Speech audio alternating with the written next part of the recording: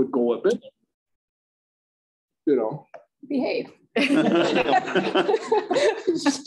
got 9 o'clock. Let's stand for the pledge. Who's going to lead us? I pledge allegiance to the flag of the United States of America and to the republic for which it stands, one nation, under God, indivisible, with liberty and justice for all. Roll call. Oh, Mark Starbrook. Present. Craig Scott. Jenny David. Here. Brad Newbecker. Is he coming? Have you heard anything? No. Ron Vaughn. Chris. Any additions or corrections to the agenda? Commissioners? Oh, no. Commissioner Scott? I didn't think we did that. Do you have any additions or corrections to the agenda? No. Oh. I was going to add the economic outlet for the EDC on I. So, public item 2, public comment. I'm not going to read that. I believe, Tom, I got your email that says that it is posted online. Sure, it's on the website. So the first public comment is related to agenda items only. 3 minutes, please. Is there any public comment in the room? Any public comment on the phone? Item 3, appointments. 3A, Chris Casey, custodian maintenance supervisor related to courthouse and grounds procurement card limit. Good morning, Chris. Good morning. How are you? All right, how are you? I'm glad I seen you out there to remind you of this. No, I've been thinking about it. Reading it. Who had questions for Chris? I believe Commissioner Scott, you did. What's the need? We had it's been several situations, but the biggest one was our controller, our power supply for our HVAC controller went out and they don't make the part anymore. So we had to call Honeywell, and they had used one that we could buy from them. But since we're not in their system, they had to have a credit card to do the service on it. So Tim had a credit card and I had 1,000. So we gave him the 2 numbers, but mine already had a balance of like 500 on it. So that one didn't go through. So I mean, that was one issue. So you're asking for a $1,500 limit, correct? Is that what it is? Or 3? Like 25, I thought it was. 2,500 is what you're asking? I mean, it's like 5 buildings that we're taking care of, so it doesn't take long over the course of a month to incur more than $1,000. Questions for Chris? Mr. Vaughn? It's building maintenance. It's things that have to be done. Generally it's stuff that can't wait. Right. It's got to be taken care of. That they had that part that was coming up to Aranet County the next day, so how often, it was like a miracle. How often would you say, as far as the $2,500, is that monthly? Is that rarely? Is that? Oh, it's rarely, but like right now, we wanted to get a baby changing stations, but I already have $800 on my credit card, and they're 150 a piece. So to get 4 of them, I'm having to put that off. And Karen was off on vacation that last week, so we couldn't get balance paid on it to do it. Question, Commissioner Becker? Questions? Can we have an account? $500 is a lot of money. A lot of stuff we do. $2,500 on 5 buildings is a lot of money for maintenance. For one single purchase, yeah. But this is a total of, this isn't just for one single. Is this for one single purchase, or is this for the card balance? Yeah, it's for the card balance for the month. That's what I take it as, not so like at the end of the month, if something comes up that's over $200 half the time, I would have to wait on it. Correct. So I'm understanding that correctly. It's a total of $2,500 per month, not one single purchase of $2,500. But we can spend up to $2,500 with them. Right. I mean, but I would without asking you, but it's going to kick in some other processes. Just not confuse that. But what the chair has described is exactly right. It's $2,500 a month. So you get a purchase of $1,500. There may be 1,000 left on it at the end of the month. It's paid, so it's back to 25. It's just kind of a rolling cap. And that's what our policy says is our policy says $1,000, and that's just how the bills are paid. Or by purchase. But we do it every 2 weeks. We pay bills. We do, but the credit card is paid. You only get monthly. It only gets billed monthly. It is. Just like it's a normal credit card. You get your. And this month she was off last week, so. And then she was off last for a little health issue too. Was off for a couple of weeks, right? Well, I would think we have accounts with everybody. Well, we don't. Honeywell, we don't have an account with. Because But they charge offer $200 an hour. But they offer them, don't they? You said Well, they do because we offer. weren't in their system. They do offer them. I mean, we used to pay them $36,000 a year for maintenance. But we take care of it ourselves now, so as much as possible. But when we run into a situation like that, where Like the they're the baby only stations. I mean, where do you buy that from? the what? The baby stations, where do we buy them from? Probably like Uline or something like that. You know, I mean, whichever one's cheapest right now. The cheapest I found was 158. Okay. I mean, you can spend 280. Probably get it from Office Central for 280. Well, I Does just. Does that Rapids have them now? This whole thing's just amazing because we used to have one credit card in the county. Right, and that It would was in be the fine treasurer's too. office, you know?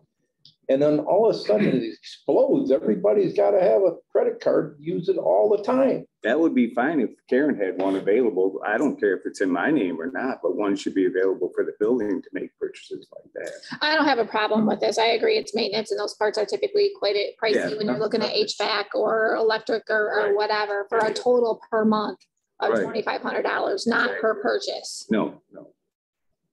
I don't have an issue with it. I've talked to Chris a couple of times about it, and I think Ron has too. And I go back to Craig before there was any credit card in this county. Yeah. I had to put it on, you put it in, I put more stuff on my personal credit card and then turned it in for purchases. But I mean, you guys are reviewing bills currently. You get to review. If you have any Exactly. questions, if you have any concerns. Right. And I know there are some questions as far as trying to stay local. Do you try as much as possible to Yes, stay local? I shop at Ace Hardware, Home Depot, Tractor Supply, all that. It was a But question. as far as janitorial supplies, you know, I deal with the janitorial company, you know, that has all the supplies, you know, and has all the expertise. No, I don't and know. knows what comes out. Well, I mean, it's easier to deal with one company Yep. for sure, you know, because we're in their system, you know, and he looks out for us and, you know, like through the COVID or whatever, when there's a shortage of paper. So is that online? You said janitor. No, he comes up every 2 weeks, he comes up. Okay, So, and I see him every, A you lot, know, a lot of these products we buy, other departments are buying a lot of these products right here locally. Ken Nozier buys a lot of his paper products locally that, you know, and when I brought this up 5 years ago, the local price was cheaper. it was, yeah, for cheaper toilet paper it was, but not No, for, it's the same no, it stuff. wasn't. It wasn't. He sells the same stuff for the same price, Greg. I showed the label to him. where do you guys go locally? Mr. Roger? He gets, For our paper products? Yeah, Off subject. Up to there. no, we're talking like, are you Yeah, talking toilet paper. toilet paper, Yeah. just toilet. That's where he buys it from. They sell toilet paper? Yes. Yeah, they're trying to like get into that. They sell overpriced pens and cheap toilet paper. pretty much. Seriously, just say that out loud. Yes, I did, because it's the truth. Okay, It's fine. It is the truth. I knew they sold pens. I didn't know they sold toilet paper. Yeah, who knew? We did. Who knew? We did. Yeah, you knew. I don't have a problem. Any other questions? Tim, do you have input on this? I definitely understand the need, and we did scramble on Oh, yeah. that one part. I mean, we had. It was like a credit miracle cards that it all making came together, really, that they could get up here and get it fixed that quickly. You know, most of the time it'd be like a week, 2 weeks out to try to get a part like that. That's not even manufactured anymore. And again, it's maintenance. It's not a office where we're looking at. Right. I mean, these are expensive Right. parts. Oh, yeah, for sure. And it might be. And service too, you know, I mean, it's like they charge $200 an hour at Honeywell, you know, to service. Who do you stuff. So utilize for service? we try to do most of it ourselves, you know, but sometimes you can't. Like, Right. we've had it go up before, and we were lucky enough to find one on eBay, but that was like, you know, 7 or 8 years ago. So they've been, you know, it was probably new old stock somebody had in their cabinet somewhere, you know. So we were. But I'm talking as far as like service, people coming to for Well, HVAC we were or using- electrical or We were using Brad, but now we've been running into issues with him. Brad. From Oh, Northern- Morse. From Northern, you know, so we've been running into issues with them. So now I've contacted Custom Engineering. They're from Linwood, but because we have all them rooftop units at the jail, they're like pretty much the closest train I use Gail's over in, where the heck is he? Sterling, Omer. I really like them, Danny Hills. But these guys seem to be pretty good. I like Brad too, but you know, he's sold out now to a different company. And, yeah, I think he kind of got us on the last one, actually. We just want to try to stay local as much as possible and Right. support our people. Oh, yeah. For sure. So can we But put you that gotta on? have somebody who shows up too, though. That's the thing. You know, Agreed. that's big. How long have you been doing this? Here? Yep. Like, well, 12 years, I think. You staying with us for a while? Possibly. Unless you guys got plans. That's just a vicious rumor. Tom starts. Are you guys Longevity depends on.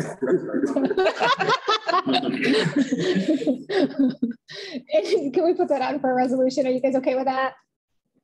You, Commissioner Dubecker, are you okay with putting it on for a resolution? No. Okay. Thanks, Chris. Okay, thank you guys. Tom, you're next. All right.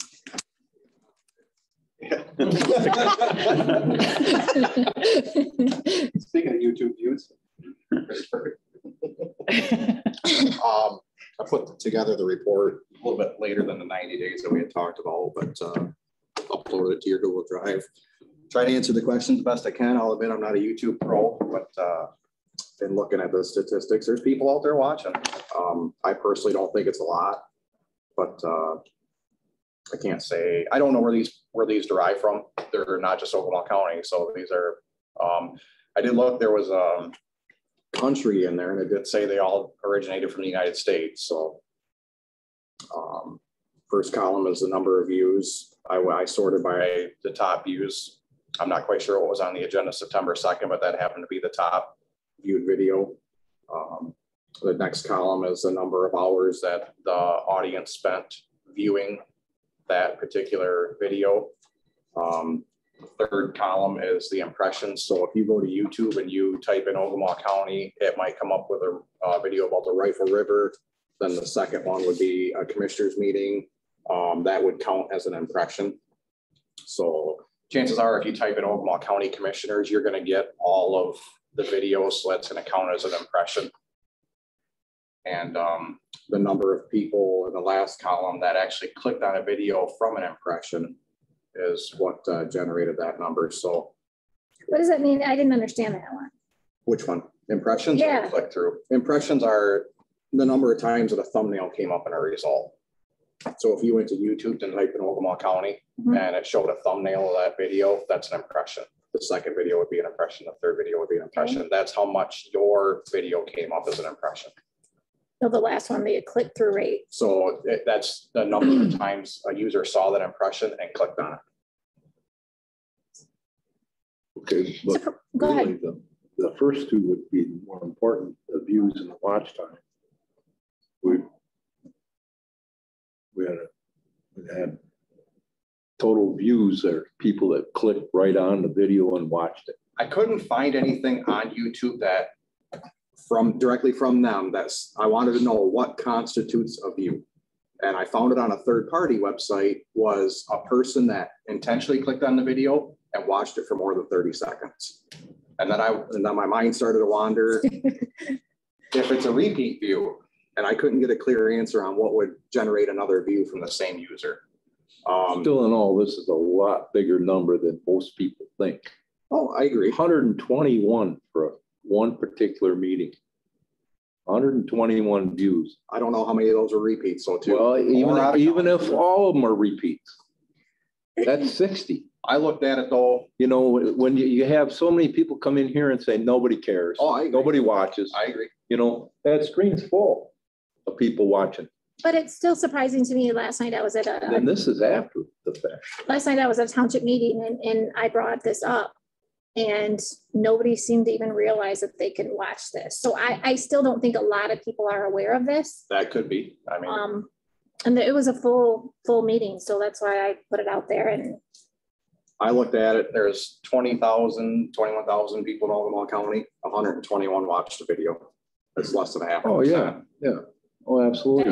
That is poor. That's the way I look at it. Opinion, but they're not watching the. You can slice it multiple ways, but I looked at the top video, 0.5% of Ogemaw County watched it. And it doesn't mean that everybody's in Ogemaw County watching these either. We know that there's out of county watching them. Right. But that was just what popped into my head.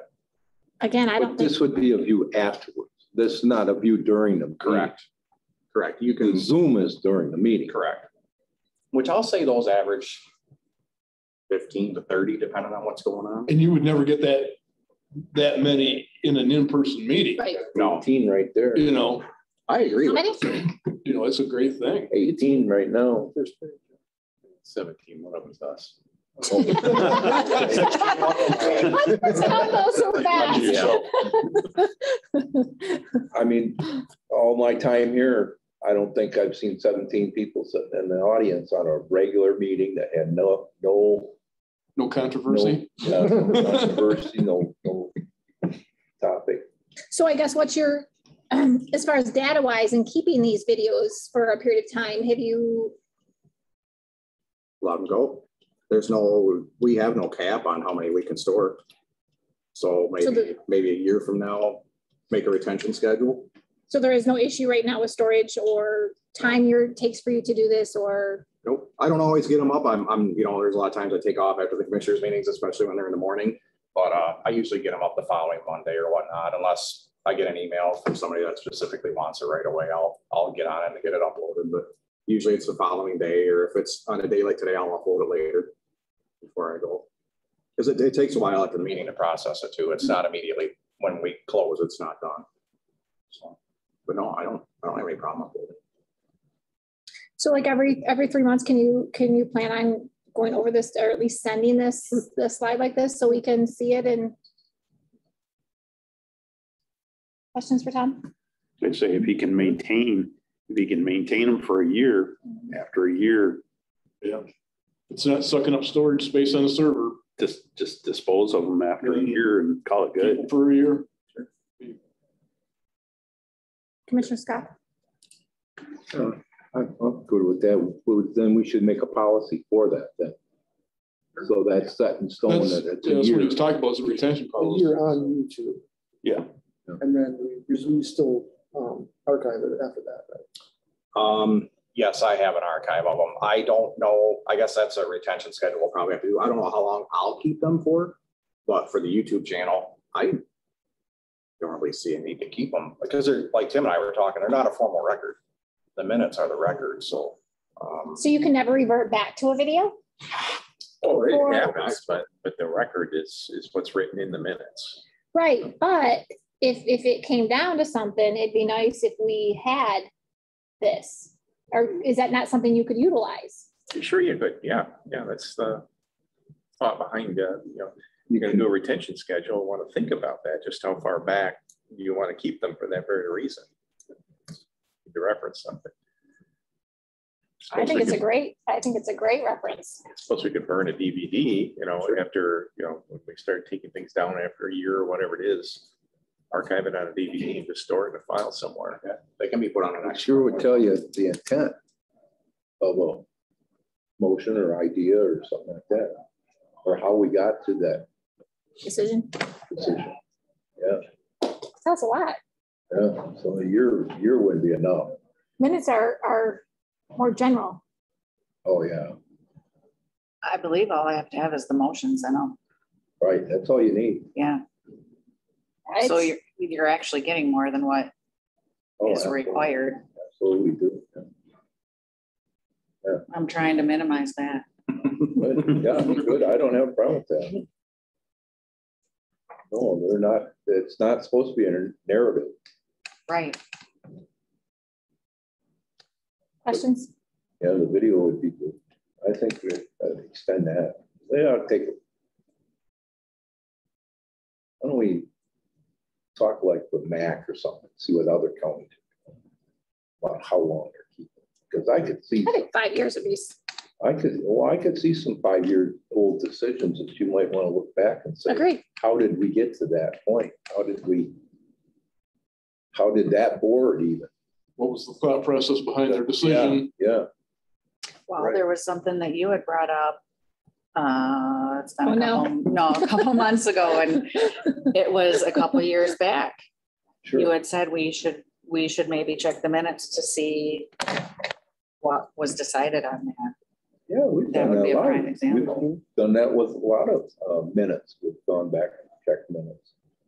And it's not always there, or it's brief. It enough to where it's Well, there, and but you're not gonna remember Oh, something from no. 5 years ago when you weren't even here to watch a video. You Well, it's not get the whole like story that. of it. I'll remember it. You'll- They won't believe it. That's Factual. that's I'll know for sure. They won't believe it. it'll be And like. what's the reasoning for that? Okay. That you don't like it when I'm right. So, that's it. Yeah. We'll leave them up. We'll do it. My idea. I know it's right. I know it's good. Thanks, Tom. This is appreciated. Anytime. Yeah, very much. Mr. Ozier, come on up. Oh, thanks. Good morning. Good morning. The reason I wanted to talk to you is about, as our cooks leave, replacing them with corrections officers, custody staff. There's a couple of reasons for that. They're trained to deal with inmates on a regular basis. They're trained to self-defense, and they can be utilized in a lot of different areas of the jail. Right now we have civilian cooks. So when something happens in the kitchen, they hit a buzzer, we come down, we take care of it. We had an incident the other day where they hit the duress button. We had to go down and take care of 2 inmates fighting, which we'd have to do with the corrections officer as well, but they'd have the understanding and the education to be able to deal with that in the meantime. The biggest thing is to be able to utilize them in other areas of the jail if we need to. We have one cook that's going to be resigning December 25th, I believe. I don't ever think her last day. It'll be her last day, Christmas Day. As you know, we have another that's out right now. The difference would be the classification.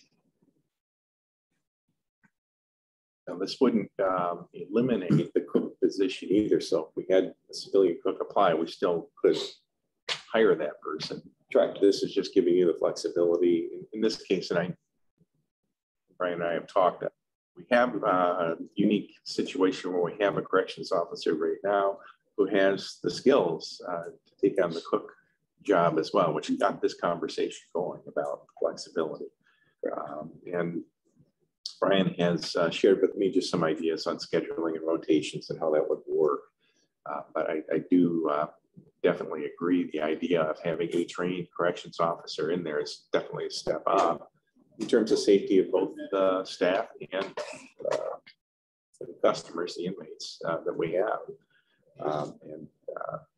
Opportunity is there. So its proposal is that we create that dual type position, not create a separate pay scale for it, just continue the corrections officer pay, but take advantage of what opportunity is in front of us. So does that make a corrections officer vacancy then? I would have to defer to Brian. Theoretically, yes, because you're going to have somebody that you're going to need. And then down the road, we hire a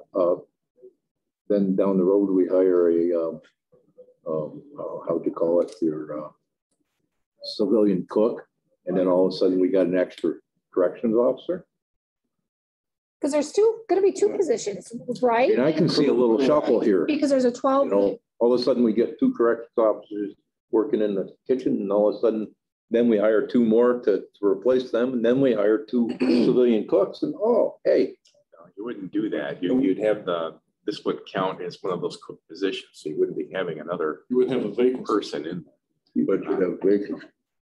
We have a second one now, and yes, you could end up with a civilian cook, or you could end up with another dual person again, offering that. Well, I don't have a problem with the dual thing. Because there's going to be two open positions. The one that retires, your spouse. Well, one now, the other one I'm not aware of yet. I can't say whether. That's fair. But the FMLA, she's off for what period of time? Is it 12 months? Weeks.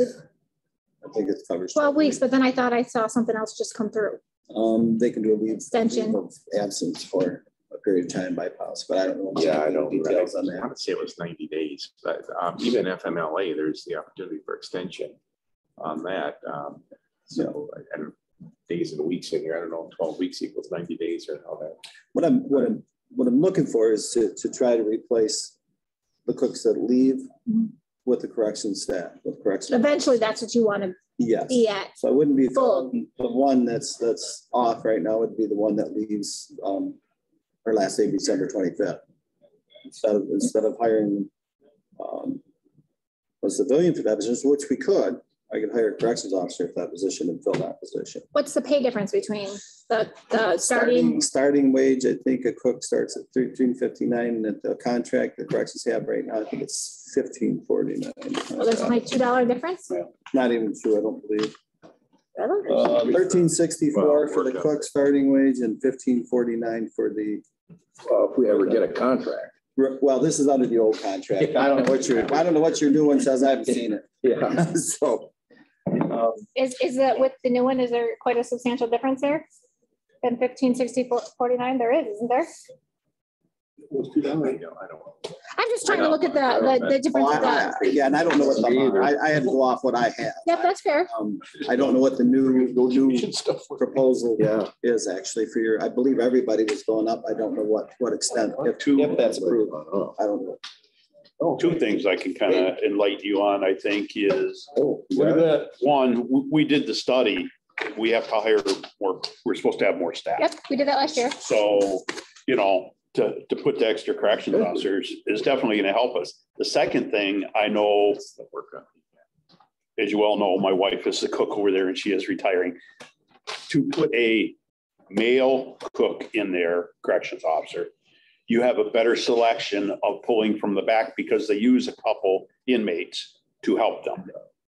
Right now, male, I'm sorry. Yeah, right now my wife has two female inmates that come up and help her during the day. They've only got a selection of what, 10 females in there? Does a female have to have two females? A female can't have a. Well, there was for issues. safety reasons, that doesn't make sense. Right. We used to do it that way, but we switched it around so that, safety is one thing and then allegations could be another thing. Right. So if you have a male cook in there, then 60 inmates. Then you got 60 inmates to choose on who's going to go up there and help. And you have a better selection and it just makes more sense. Do other surrounding jails, do prisons do this? Prisons do have corrections cook. The officer that works for me was corrections officer for MDOC at the Standish Maximum facility for 26 years. He would be the one that I first choose to go into that kitchen because he has the experience. And so prisons do it. For a while they didn't because they switched from having their own staff to Airmark, I think it was. Now they're going back to maintaining their own kitchens. So didn't we look at contracting the kitchen? For some reason, I remember some talk on that. Bringing in an agency. Not since I've been here, but you probably did. That was when I first started. Periodically. Over the years, historically, the county has looked at agency, right? Outside Airmark, and there was another one. Yeah, I can't think of the other one. There. The last time I looked at it, a county north of here was paying $2.40 a meal or $2.50 a meal, and we were coming in at $1.25, $1.30 some months, $1.40 some months. We were coming in under what they were paying. So how many hours? I'm sorry. How many hours does a cook work in a day's time? But they're working 10 right now. They work 10-hour days. If we did this way, I would switch the rotation to 12. They'd be on 2 12s, off 2 12s. The next cook would be on 3, the same as the officers, A and B rotation. And the officers do 12-hour shifts? They do. It would increase the hours worked in the kitchen, and not necessarily in the kitchen. They could be utilized outside of the kitchen. That's what makes up 10 hours. Because right now, I think we pay 70 hours a week for cooks. So when you did that staffing analysis, or when the state came in and did that, so would this individual be then, since they're a corrections officer, would they be counted, even though they were working in the kitchen, would they be counted as a corrections officer for staffing purposes? Does that make sense? Yeah, it makes sense. Because the kitchen was not counted. No, because kitchen wasn't custody. I don't know if they would count the staffing analysis. They would probably count as, like the state's analysis says, you have to have 4 officers working. If one goes home, you have to fill that position. Would that probably cover us from having to fill that position with overtime? I'm not sure how it would work for the staffing analysis as far as working in the back, because they wouldn't be in the back all the time. They'd be back there when we needed them. So that was my question, is if this would help correct that staffing analysis issue. It would help correct it for the overtime purposes for sure. The overtime. How much overtime? Well, the staffing analysis, the state come in when they did that and they said, okay, you have to have this many officers and you have to have on each shift for each position during this period of time. If we dropped under that, technically we're supposed to fill that position. We're supposed to call somebody in to fill that position. Having that corrections officer in the kitchen would have that officer there. We wouldn't drop below that number. So we could utilize them from there to the floor. How much overtime are we incurring now? Well, right now it's up because we had, three different issues, I guess. We've got an officer that was off for medical purposes. We have an officer who's off quarantine. And then we have obviously the cook issue right now that's going on. So right now the overtime is high. Who's filling that position right now? Well, I've been filling it some, working in the kitchen. A couple of the officers, the one officer with the experience in the kitchen has been filling in the kitchen. And then officers, as far as the officer who was off, they've been filling shifts of overtime. So how are we doing? I seen some overtime versus the budget. Because we're only in the second month of this fiscal year. Yeah, it was a perfect storm. We had three different incidents that's creating the overtime that I actually came back a month early, but we had three different incidents, and I can't get into details, but obviously they're creating overtime. They're unavoidable. We got some paperwork that came through. You've hired some.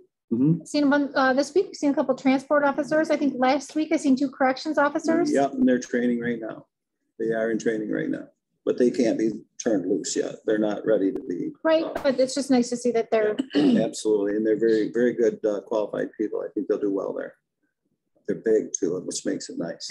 Big deterrent when you walk in with them. Yeah, I look at the one like this, so that's a big deterrent when you walk. The one that I know that I thought was big, and I understand this, the other one's even bigger. So. About twice, and he ain't fat neither. He's a big boy.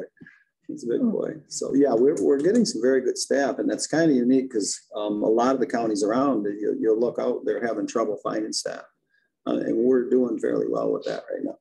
How many open positions do you currently have for corrections, not with kitchen? None until October or until November 21st. November 21st is Scott Thomas's last day. He took a job in Lansing. That position will open up then.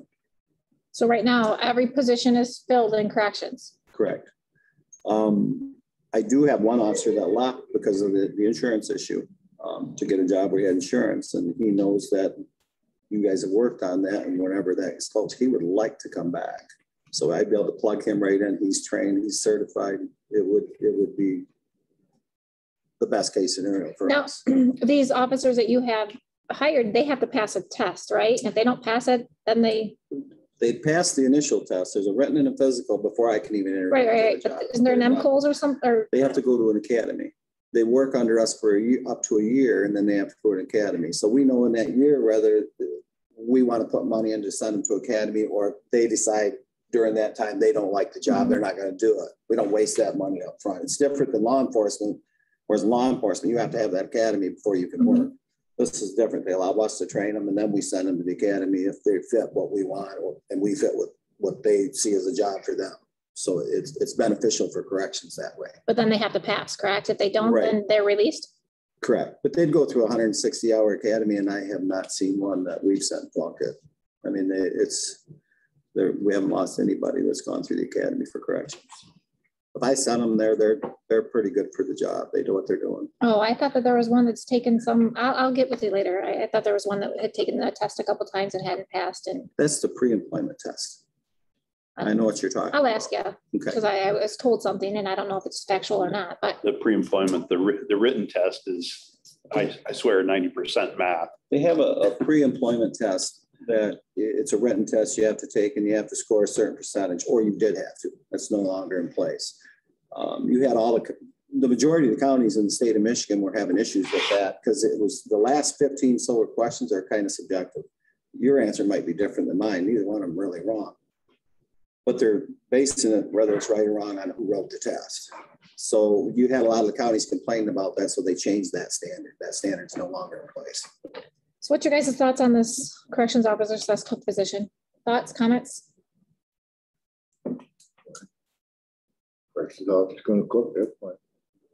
I'm in favor of it. Definitely. I think it's a win-win. I guess my only concern is, do we get to a point where some of them are cooking and doing corrections and the others aren't, and they feel like they're doing more for the same money?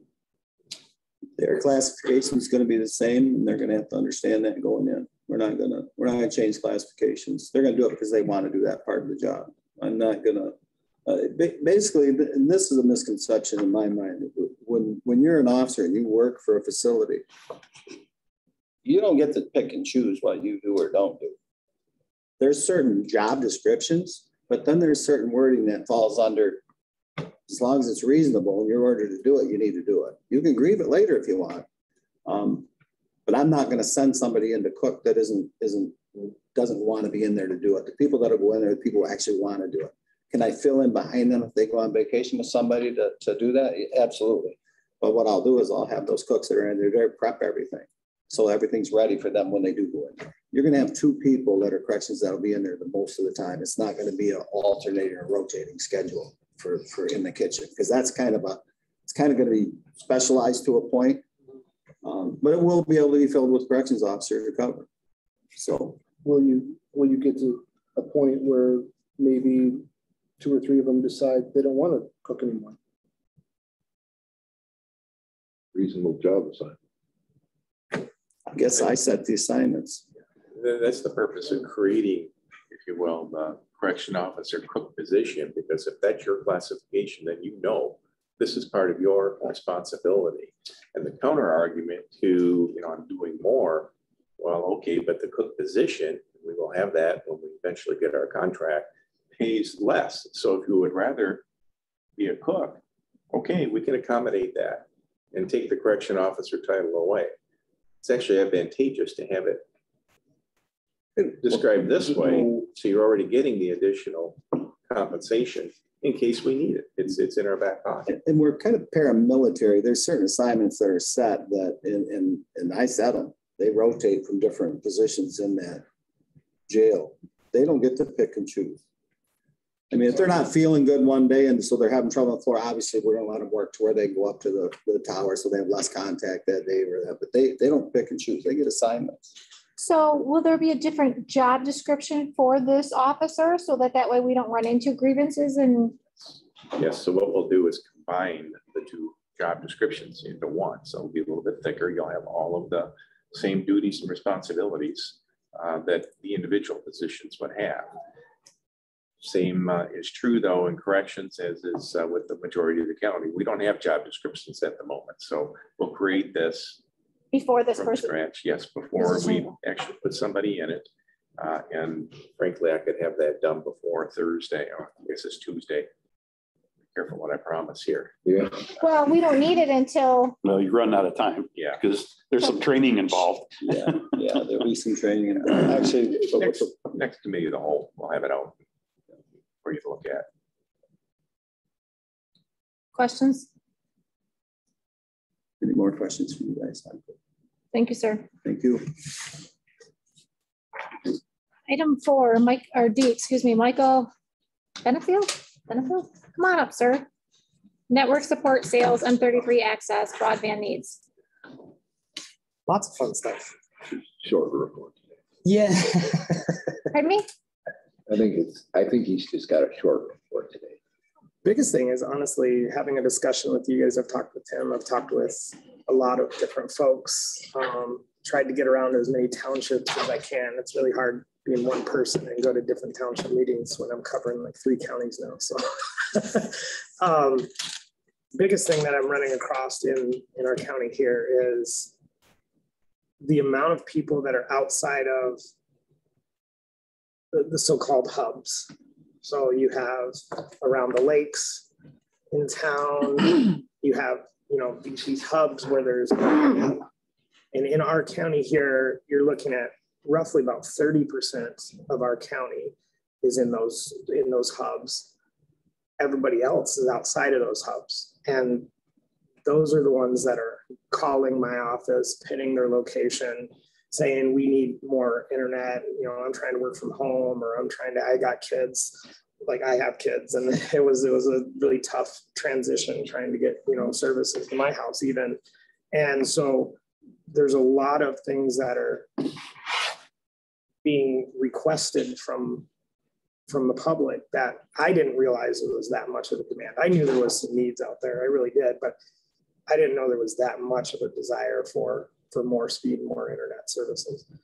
The last year completely transitioned everything. Like, it was ridiculous. Like, it was this major onslaught of, we have to have it. How do we get it? What do we do? And so that's why the past year I've spent a lot of time going to township meetings and talking to people and trying to figure out how do we do this stuff. Most of the time it was, okay, I would go to the public. There's a chunk over here on Gallagher, Morrison, on the other side of 33. Everybody down that road, they all basically came in and said, we want internet. What do we got to do to get it? We said, okay, here's the material list. This is what we have to pay for. You guys can help pay for the materials and the permits. We'll bring it down there. And so we ended up cutting them okay, they have no bill for the next 3 years because they put $2,000 some up front. That basically paid their bill for the next 3 years is what it did, but we just applied it all towards material and permits. That's what we've been doing, is working with the public to try to get the broadband to them. And this is fiber optic services. This isn't coax or DSL. This is fiber optic to the home. So having these kind of services is a major need now. Like, everybody's just like, we have to have it.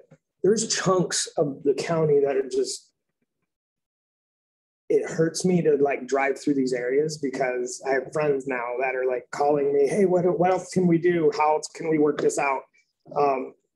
Ashley Nelson is a person I deal with on a normal basis. She's got a wireless service, but she's been working from home nonstop now. And it's been really hard for her. That whole chunk over there, there's people all the way down, all the way over to the airport. No, like, this is not right. Like, there's all these areas that are just like that, where there's people constantly saying, what else do we need to do? What kind of money do we got to put together? So when all the funding stuff started rolling around, I was like, okay, I will do my best to talk to people to see what we can do to service these areas. These are considered underserved or unserved areas according to the FCC. And so those are the areas I'm trying to target. I'm not trying to focus on, you know, West Branch itself. There is, you know, Industrial Park definitely needs services, because I know some of the businesses there, but there's outlying areas that all of a sudden are now considered workplaces. So have you guys formulated a plan? I mean, I'm right on M55 and I don't have high speed. Right. I've had you guys come out and look within the last year, and there was nothing you could do, which is extremely frustrating. But what plan have you guys formulated where you could provide? Biggest thing is getting the mainline construction in. So for instance, we worked with Big Creek and got that contract already done and finalized. We're putting fiber optic mainline construction from Mayo to Luzerne, because that whole chunk there's nothing there, no services available other than basic DSL, which is like, I think the most folks got out there was 10 meg, if they were close enough. So that's what we're doing. We're putting the main line in, and then off of the main line, M33 access is filling in these little voids and filling in the little tiny chunks, I guess you could call it, so we can service the people.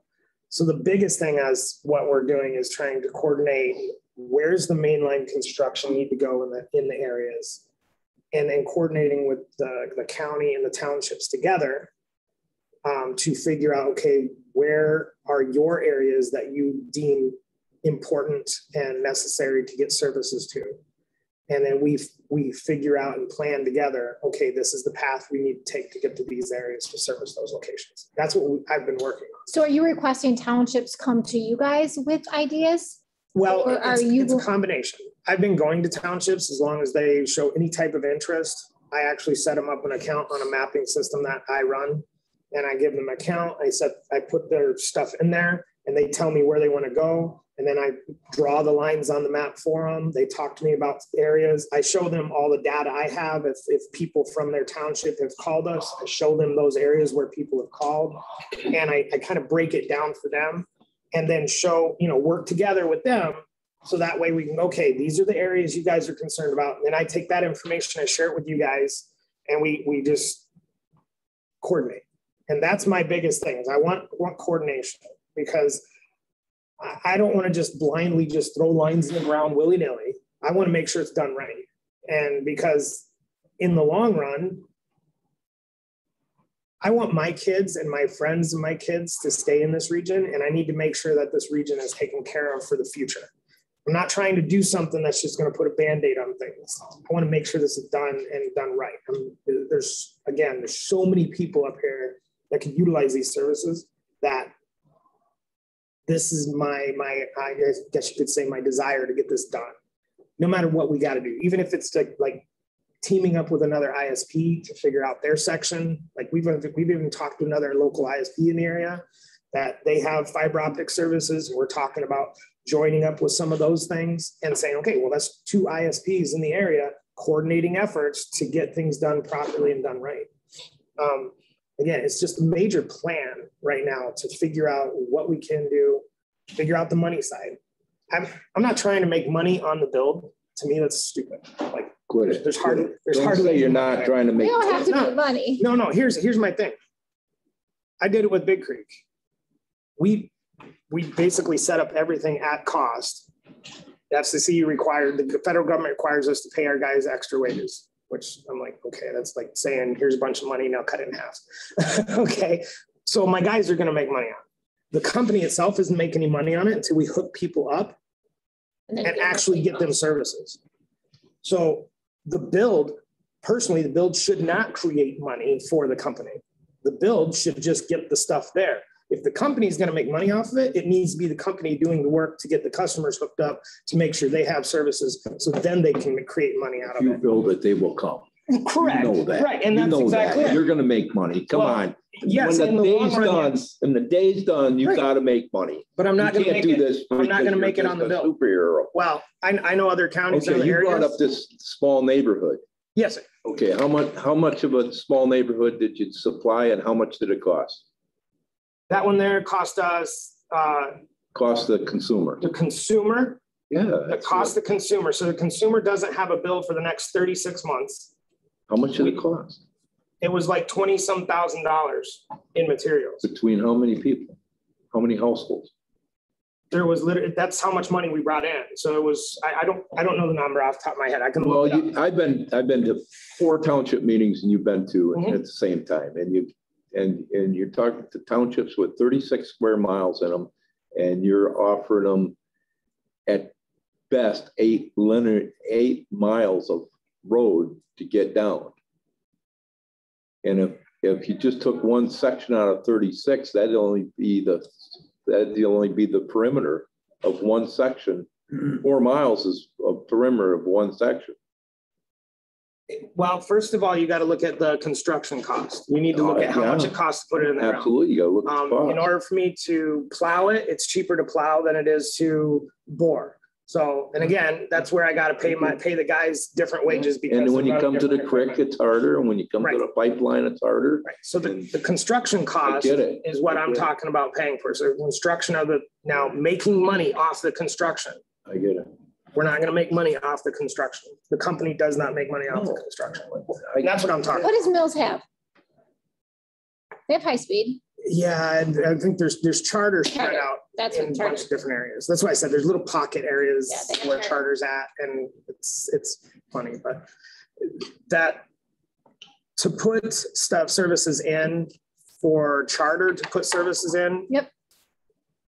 You're talking 10 to 20,000. I've heard one person tell me it was like 30 to 40,000 for 1 mile. Yeah. Okay. I know somebody. For me to do, it was equivalent of 12 miles, essentially from Mayo to Luzerne. We have to go under a river. we ended up having to, it was like $90,000 what we wrote it out as. That's because I had to pay my guys extra wages because of the federal mandate. You have to do Davis Bacon. So we had to calculate their wages and everything into that, how long it's going to take them to get from point A to point B. Okay. That's a lot of miles for that price. If you do the numbers. How many miles did you say? It's roughly 12 miles. For how much money? $90,000. Ooh. We got to go under a river. What do we got? 400. Well, what about if we take 12 miles without a river? Well, again, if you plow it, it's different price because I don't have to pay the guy an extra wage because he's running a bore machine. So that wasn't a fair cost in comparison. So if you're doing the numbers, if you run it on average, run some numbers real quick. So if you're looking on average, you figure out per mile. I think I was doing, it was under $2 of a foot, which was, if you break that down, was, yeah, if you do the cost analysis, $10,000 a mile. Right. I said it was, yeah. So it's under $2 a foot. You asked Charter to do that. Well, I'm not asking, we're asking. Like I said, we're not asking Charter. Charter's right. not sitting here. No, that's my point. Okay. You said they were roughly 9,000 though, is what you said. Yeah. And you're roughly 10,000 per mile? Again, it just varies on. I understand. So we need to compare apples to apples, but. Right. So is there any other, could we get, because that is what I don't think I've seen you at my townships yet. No, I haven't been able to make it over there. Everybody's townships all on the same night. Yeah, I know. It's always the first week of the month. I understand. But I mean, are there other people we could get bids from? I mean, obviously you're local and we appreciate that. Charter. You can but do, I don't know anything about this. No, I'm saying you could ask Charter. You can ask, but that is what we're hearing a lot of, at least I am in my township. So we have numerous little lakes and these people are up here now looking to stay up here. And that is obviously their biggest complaint. There's working from home and is internet. So that is what they're talking about using these funds for. And again, the reason why I'm trying to give people maps, I'm giving them maps, we're drawing lines and we're going out and I'm driving the road and figuring out what we have to do. Is it a bore? I have to calculate all that up and then put it into the federal system and figure out how much to pay a guy that holds a shovel and yeah. What time frame like are you looking at? So well, right now I'm booked into the first part of next spring. Like I've already, and again, I'm trying to get things established now before the chaos ensues. Because I've got Mount Morency that's talking to me, and I've got Oscoda, obviously. Oscoda County is now trying to establish legally how to, if the township does. So if, let's say that it builds $100,000, the township gives $50,000, the county gives $50,000, and they're all putting it under the county's lawyer. So that way the township doesn't have to figure out how to do the legal stuff. It's all under their lawyer. And so that way it's all, under one tree. So it's easier to document and everything else too. But they're trying to team up to get broadband pushed in. So that's what we're working on in Oscoda. Again, that also helps the townships to utilize their funds a little farther and make it push a little farther than if they can. So the biggest thing is teaming up together to figure it out. I'm not saying you utilize us. My biggest push is let's do the numbers. Let's draw the lines. Let's figure out the first part of it. Cause that's the biggest start is one, where can you go with the funding? If you want to utilize the funding, what's the areas you can put it in? It has to be an underserved or unserved area. You can go through another area that has service, but you have to the end point has to be where it's underserved or unserved. So again, we can figure these things out, but you have to make sure what you're doing and where you're going, because this is all going to be audited. You got to make sure you cross your T's and dot your I's. So I'm trying my best to make sure that we all do that.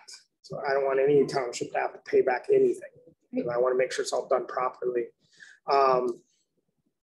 And I know that the cost is where it should be, because I'm the one doing the analysis. I'm the one going out there figuring out the cost breakdown and going through the materials. Materials are getting harder to get to, because that's another thing.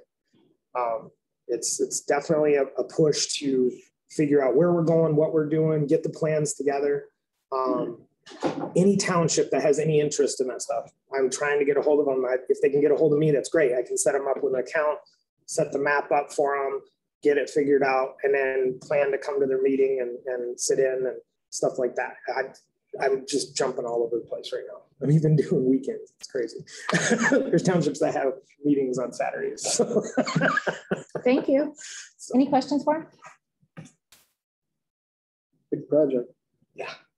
Well, I'm looking at the road commission site right now. There's 1,044 miles of road that the road commission is responsible for. That's not total roads. Right. Okay. That's just their responsibility. All private drives and stuff like that are added on. I mean, $10,000 a mile. I don't think my calculator is going to provide the number at the end there. So if you spend this $10,000 per mile, as things change and develop and they're going to different materials, and I don't understand all that fiber optic stuff. I mean, how long before you see that they have to go and update all of this stuff to the new? Fiber is the new. Oh, it is. Because one of my townships were discussing that. Yeah, fiber's the latest and greatest, and it's going to be the gold. It's the gold standard. It's the everything's the gold standard initially. Well, yeah.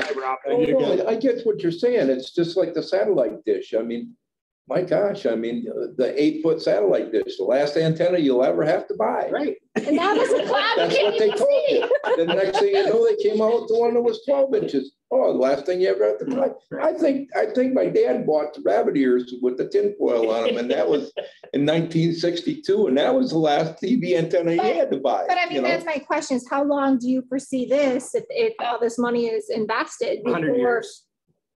That's considered outdated and slow or dial up or whatever. Yeah, you won't even have them installed by then. I mean, I don't see what would come next, because we're using light as our speed source. So what's faster than light?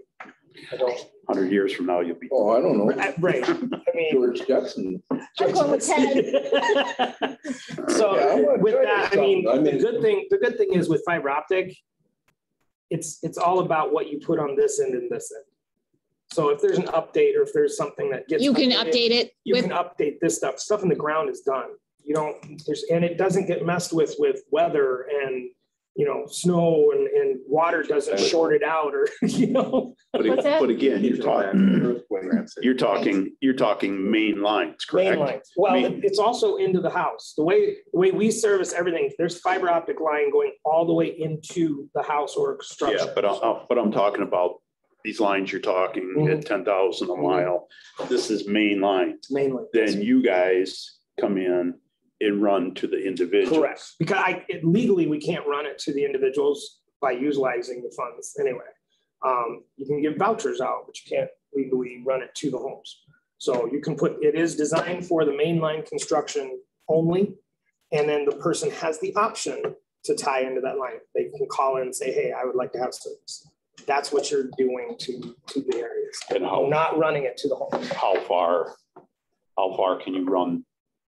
I can run fiber optic. The little lines. It doesn't matter. It's the same line that's in the main line. It's a glass line. I actually was going to bring stuff in. I haven't got it's the same glass line that runs down the main line. It's the same glass line that runs to their house. It's literally the same stuff. So there's no change. There's no like DSL right now. It runs down the road. Some of them have fiber running down the road, which is hilarious. And they go to a box. And out of that box, they run DSL, which is essentially copper lines, to the houses. Now, if you're more than 300 feet away from that main box, your speeds all of a sudden drop. So if you're paying for 25 meg here, you have it right here. But as soon as it gets to your house, it's 1. And so that's the biggest concern with DSL, is that there was major drops. So they have fiber optic going to their hubs in the roads, but it doesn't do any good because it's all copper everywhere else. And that's not going to change. Coax has a good run, because they can get stuff that's done to up to 500 down, 500 up typically. on a coax line if it's the newer coax. A lot of your older plants can't do that. They're pretty limited. Like the one up in Mayo's, they're completely limited. I think it's 60 meg maybe. So, again, there's a lot of differences with those. Those two still have an impact from weather, corrosion, all that stuff, whereas the fiber optic stuff does not. So, thank you. Thank you for your time. Or we got discussion items, corrections facility bond refunding. There's a bunch of the material that you've got in there. Just I'll run through the highlights of it. What this does, it's, I guess, can be described like if you went through the process of refinancing your house. So we have roughly 17 years left on this bond.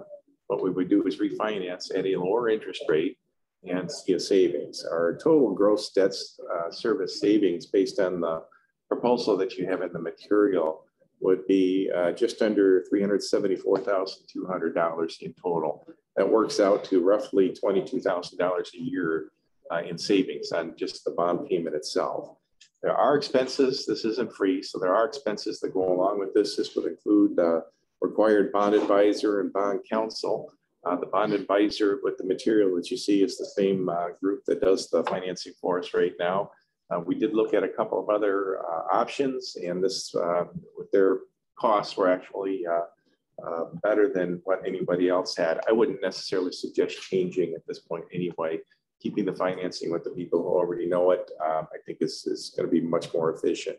Bond counsel, we have to have total expenses just under $100,000 to do this. The nice thing is, though, that cost gets rolled into the bond itself. This isn't a check that we have to write out of the general fund. It's actually incorporated then into the refinancing effort. The timetable for doing this, if the board is interested, is in document 4A4.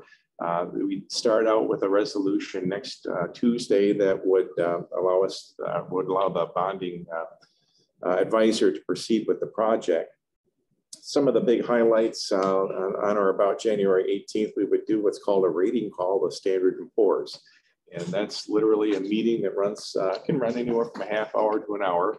It would include likely myself, the treasurer, probably the clerk, maybe a county attorney. But this is where we answer a number of questions about the county, go through the audit, and go through the policies and procedures that we have in place. What internal controls do we have? All of this adds up to a grade or a rating that we end up receiving. Our current rating is a AA- for Ogemaw County. That's an okay rating.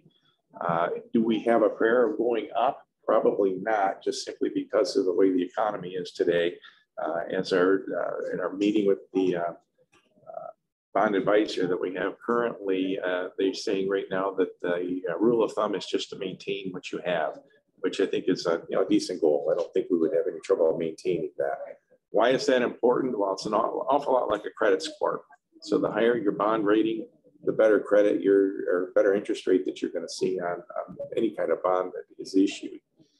That would be followed on January 27th at your regular meeting with a bond authorizing resolution. So at that point, we will have a pretty good idea of what the interest rate is. We will definitely know, or at least have a good idea of where Standard & Poor's is going. That would be a critical point for the board as to whether we go forward with the refinancing or not. And you would get another set of documents that would outline what that cost is. All those numbers will be updated based on what the current interest rate is and based on what our bond rating is. Final official statement would be issued on February 3rd. A bond sale would actually occur on February 22nd. And then the bond closing would be March 10th. So you can see it's a multi-month process to accomplish this. Now, why do we qualify for even doing this? Well, this is pretty common. You get roughly, a third to halfway through your bond.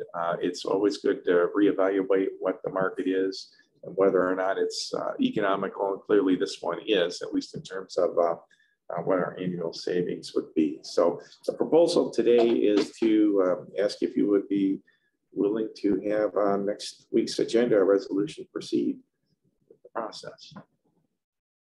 I guess I looked it over and there's something I guess I'm not understanding. So we currently pay for bond counsel, correct? Or is this a new $35,000 charge that we're gonna? It would be anytime you finance through a bond, you have to have a bond counsel that's advising you. So this is project specific. So this bond counsel will be for the refinancing effort or the rebonding effort today. Won't be for anything else, just for this effort. So this is a one-time charge of $35,000. Right. So the next one is that Baker Tilly of $29,500. Now I seen what you had on here about them. Now we utilize locally a CPA firm. They couldn't do this? No, this is a specialized field. You have to have certain qualifications and certifications through the state and federal government to be a bond advisor. It's a completely different field. So, but that $29,500 is annual charge. It would be really a one-time charge for this. So this isn't going to go a year. As you can see, I thought I seen that that's an annual. I seen that somewhere. Well, we're only doing one bond. That's for this project.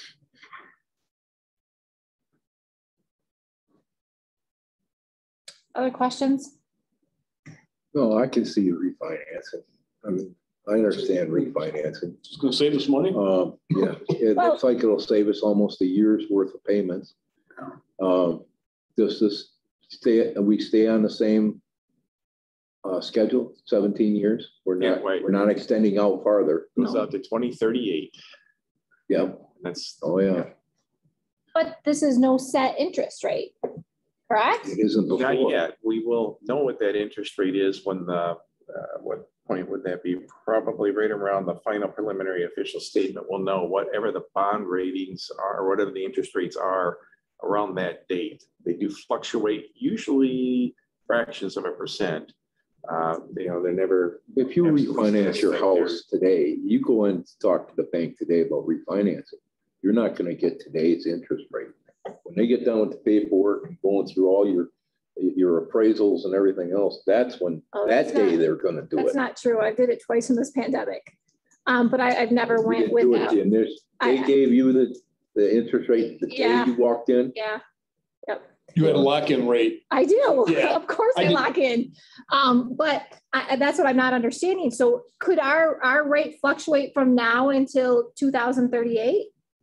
Once we're locked in, on date certain, let's pick that, well, certainly by the bond sale on February 22nd. I don't know exactly where they establish this, but certainly by bond sale, we will know what that is. And so anybody bidding on the bond, that's the rate we're looking for. Now, somebody hopefully is going to come in and undercut whatever that rate is.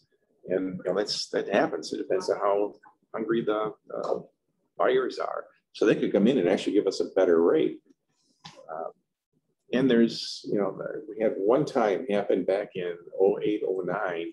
There was about a 3-month period where all of these bond sales just stopped because they weren't coming in low enough. They just literally froze the market. It stopped.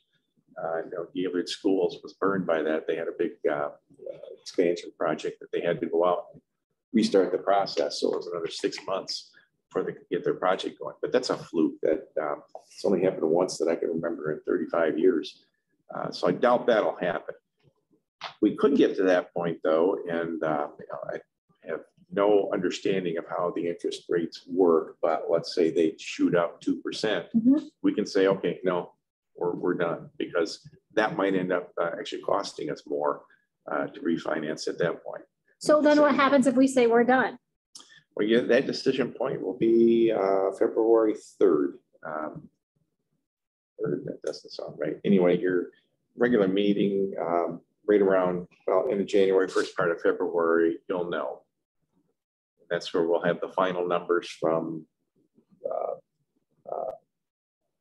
bond advisor for moving forward. If we were to get to that point and let's say, no, we can't do it, we're still going to owe though that $35,000 bond counsel. And yes, no, maybe we're going to owe some of it.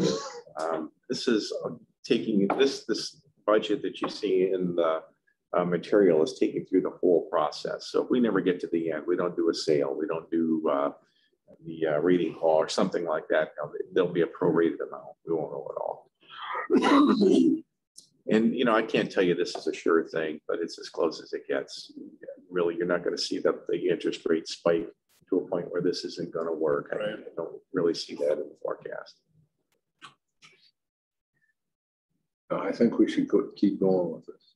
Absolutely. Oh, I agree.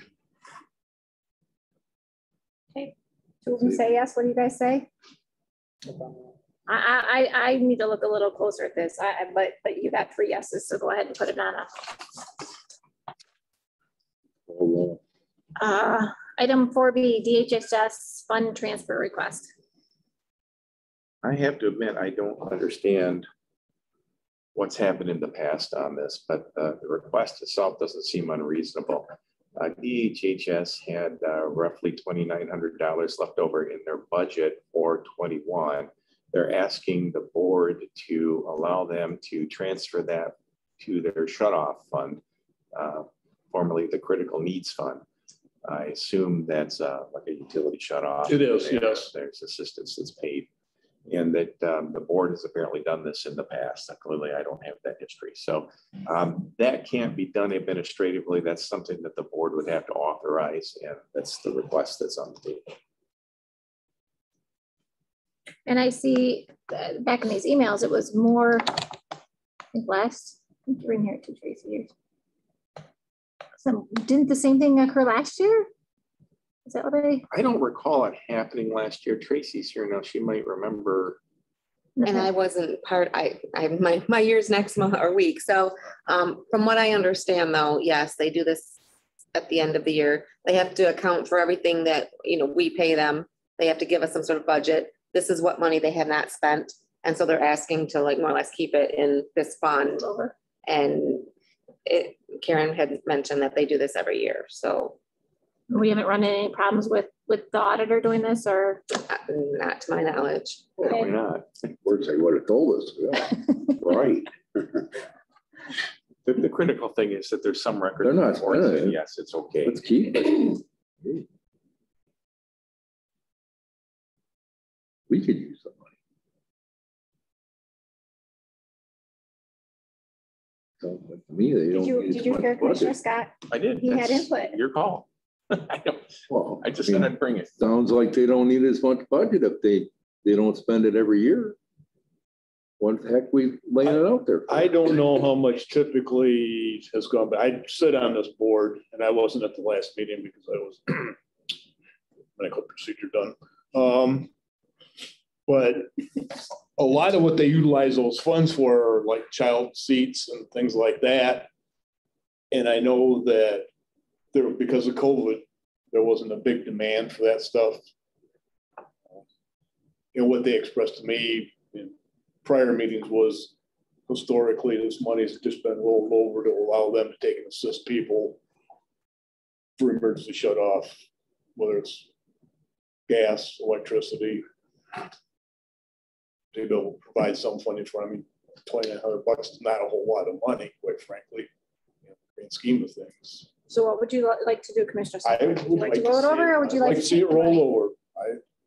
Roll it over. Go into a good cause, no matter what. I'm kind of curious what it's been year after year. Historically? Yeah, historically. I don't know. Their budget's not, the entire budget. Not astronomical. Appropriate to them is like $4,900, I think it is. You know, it's not a huge sum of money to begin with. Right. So. Do you recall how much we do? I don't recall. That seems low. I might be able to look it up really quick here. It is not much. That's true. It's, like I say, in the grand scheme of things, it's not. I don't think $2,900 would do much for us. No. Commissioner Newbecker? You like shy lots, you can split it up amongst. Pardon me? As far as what you want to do with the money? What it's been used for in the past. I think we got enough information.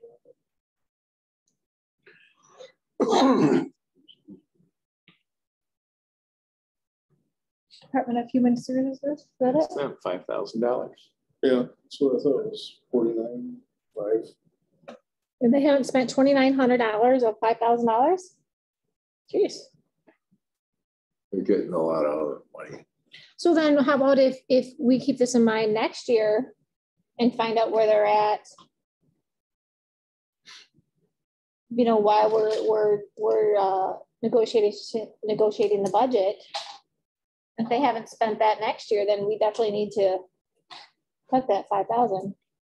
Like I say, if it's going into the community and it's helping people that, you know. I'd hate to What do take. you guys want to do? We have to decide, are we putting on a resolution? Are we got 2 yeses, maybe, a no? I can't say either way, but I don't know why they're not budgeting this in their budget, in their own budget. Why don't they do budget $2,000 into a shut-off fund? If they do this every year. Agreed. This has been this last year and a half, 2 years has been a complex year, though, complex times. Well, just by reading the letter, it says, it sounds like they repeated thing every year.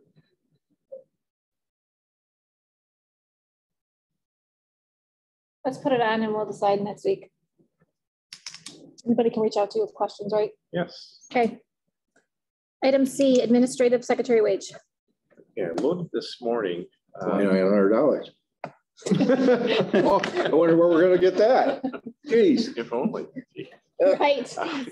So I developed a proposed hourly compensation schedule for the position, taken primarily from union contracts that we currently have. So this would fit that same range, not more, not less, but roughly the same.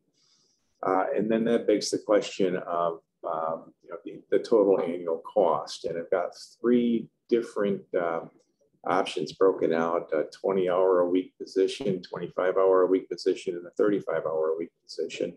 And you can see with 35 hours being full-time that's a significant jump in the total cost of a position. Candidly, I don't have a preference for any of the 3. I could certainly make any of the 3 work without any issue with that regard. So the question then is that a fair compensation schedule, that hourly rate that you see above, and then what type of position, part-time, full-time, would we be looking at? Now, keep in mind that these are annual totals. So the 20-hour-a-week annual total at $18,160. On a best case scenario, we're looking at somebody in place probably right around the 1st of January, which means 25% of the fiscal year is over. So this year would be impacted at roughly 75% of those numbers. So just bear that in mind. It does assume on the benefits that the maximum coverages for family and for pension are just assumed. They could be less, they won't be more than that number.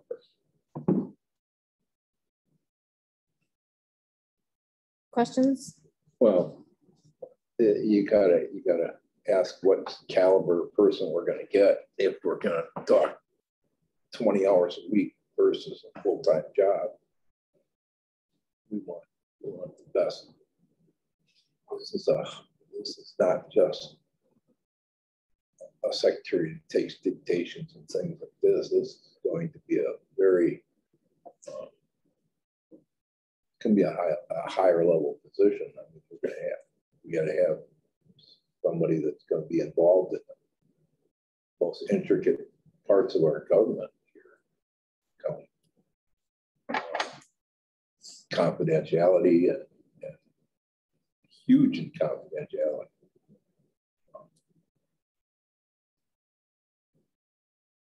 What do you get for 20 hours? No bennies.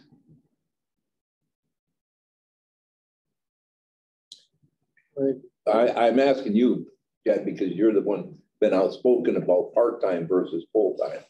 Well, nobody else has. Agreed. We met so much resistance coming into Tim's job a year ago, understandably, after all the cuts and everything that happened. I mean, honestly, now we got that position up and going, and now bringing into another full-time position.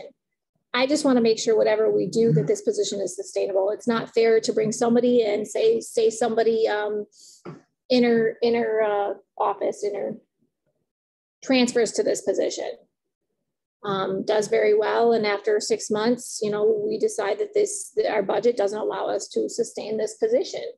I just would like to do a trial period between January until the end of the fiscal year of 20 hours per week. I mean, I don't know if it's fair to say you don't know what you're going to get at 20 hours a week until we put it out there. And then maybe we can't get a qualified individual. And I just think taking it back to the public and saying, this is what we're doing, this is why we're going to reevaluate this, see if this needs, if the workload is there for a full-time position, then we move forward. Okay. I take part of what you're saying, but you know, when we talked about having an administrator, that was change. That was a huge change. Correct. Changes. So many people are resistant to change.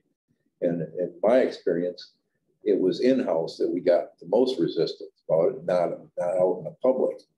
And in my experience, this is a whole package thing. We're so far behind, but we found out here in the last year and a half that we're so far behind on everything. I mean, job descriptions. We don't have job descriptions. Simple job descriptions. Our unions come to us and say, well, you got a grievance. What's this person's job supposed to be? Well, we can tell you, but we don't have anything in writing. Why not? Everybody else got it in writing. Why? You should have it in writing. Well, we don't have it in writing. We've had it in writing for 30 years. We've had the Department of Treasury here to tell us we rank 83rd in a state of 83 counties of fund balance. We gotta get high speed, get back into what we're doing. That's not internet either. I agree with you. Started. I agree with you. However, Tim's been overwhelmed with work. Agreed, but some of that busy work, and I don't think we're utilizing Tim's skills fully because he's doing some secretarial duties. But a lot of his busy work, or let me rephrase that. Some of his busy work just got completed with negotiations. That's now good for 3 years. That's done and over with. So now he can focus on other things. I'm just really will stand behind the 20 hours a week initially starting to see where this goes. I think we can explain this better to the public.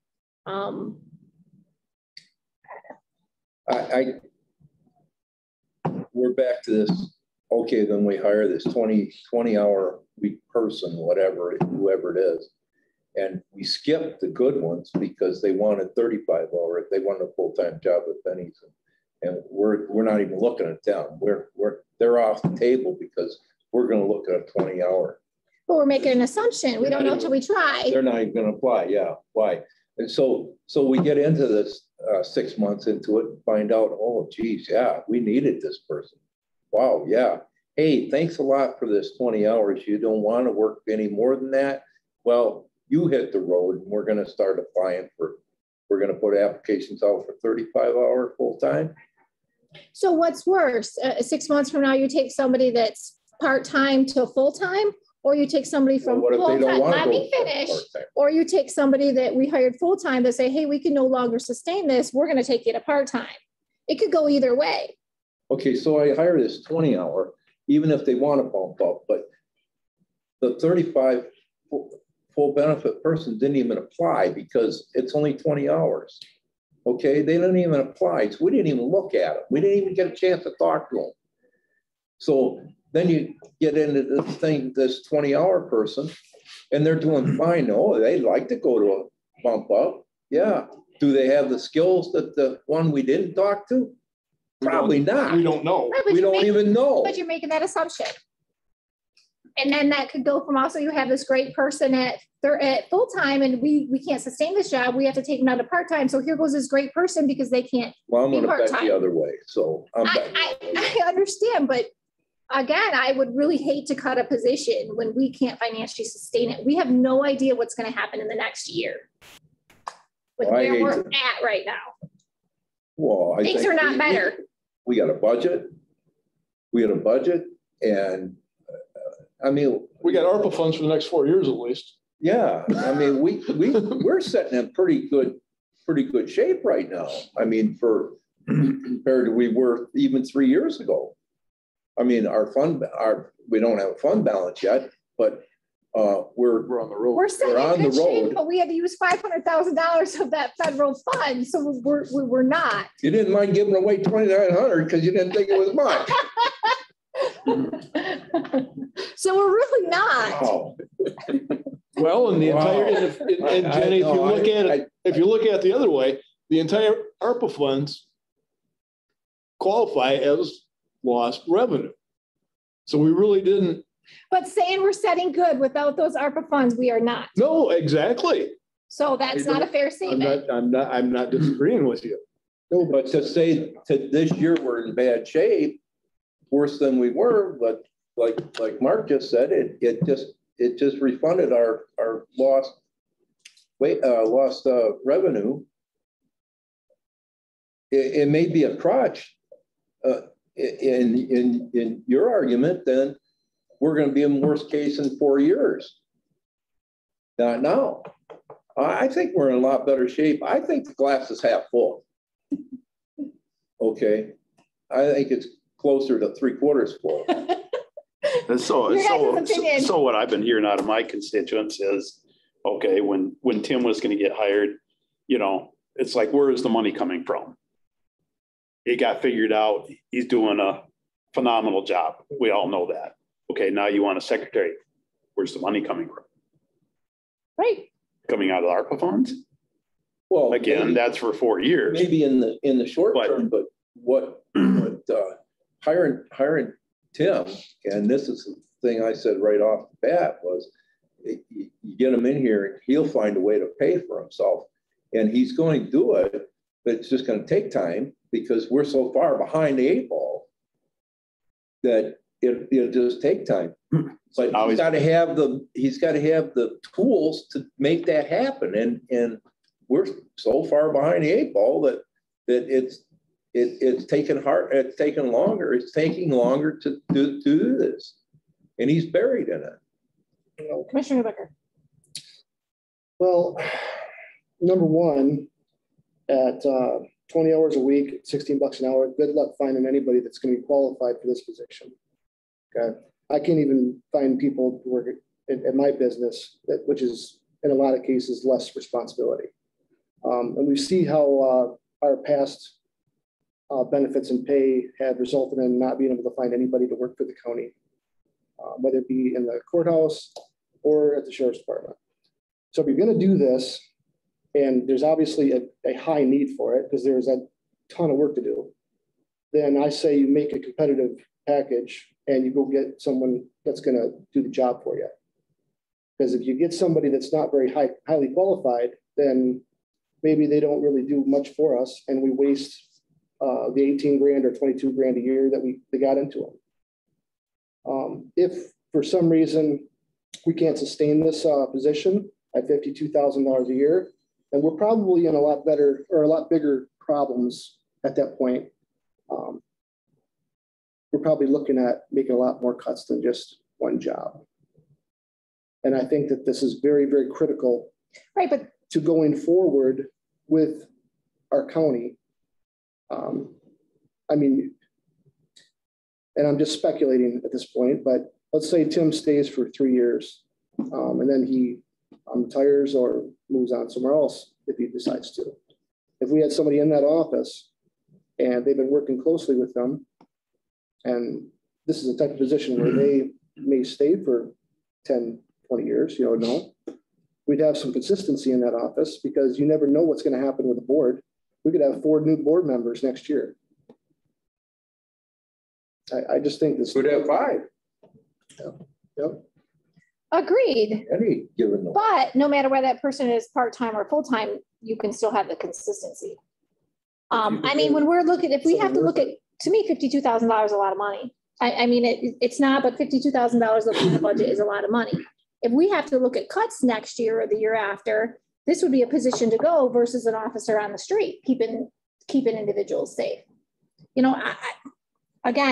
That's my, Tim, what do you, it's your office, it's your need. Well, this is going to be a secretary that's not just for Tim, but for the entire board.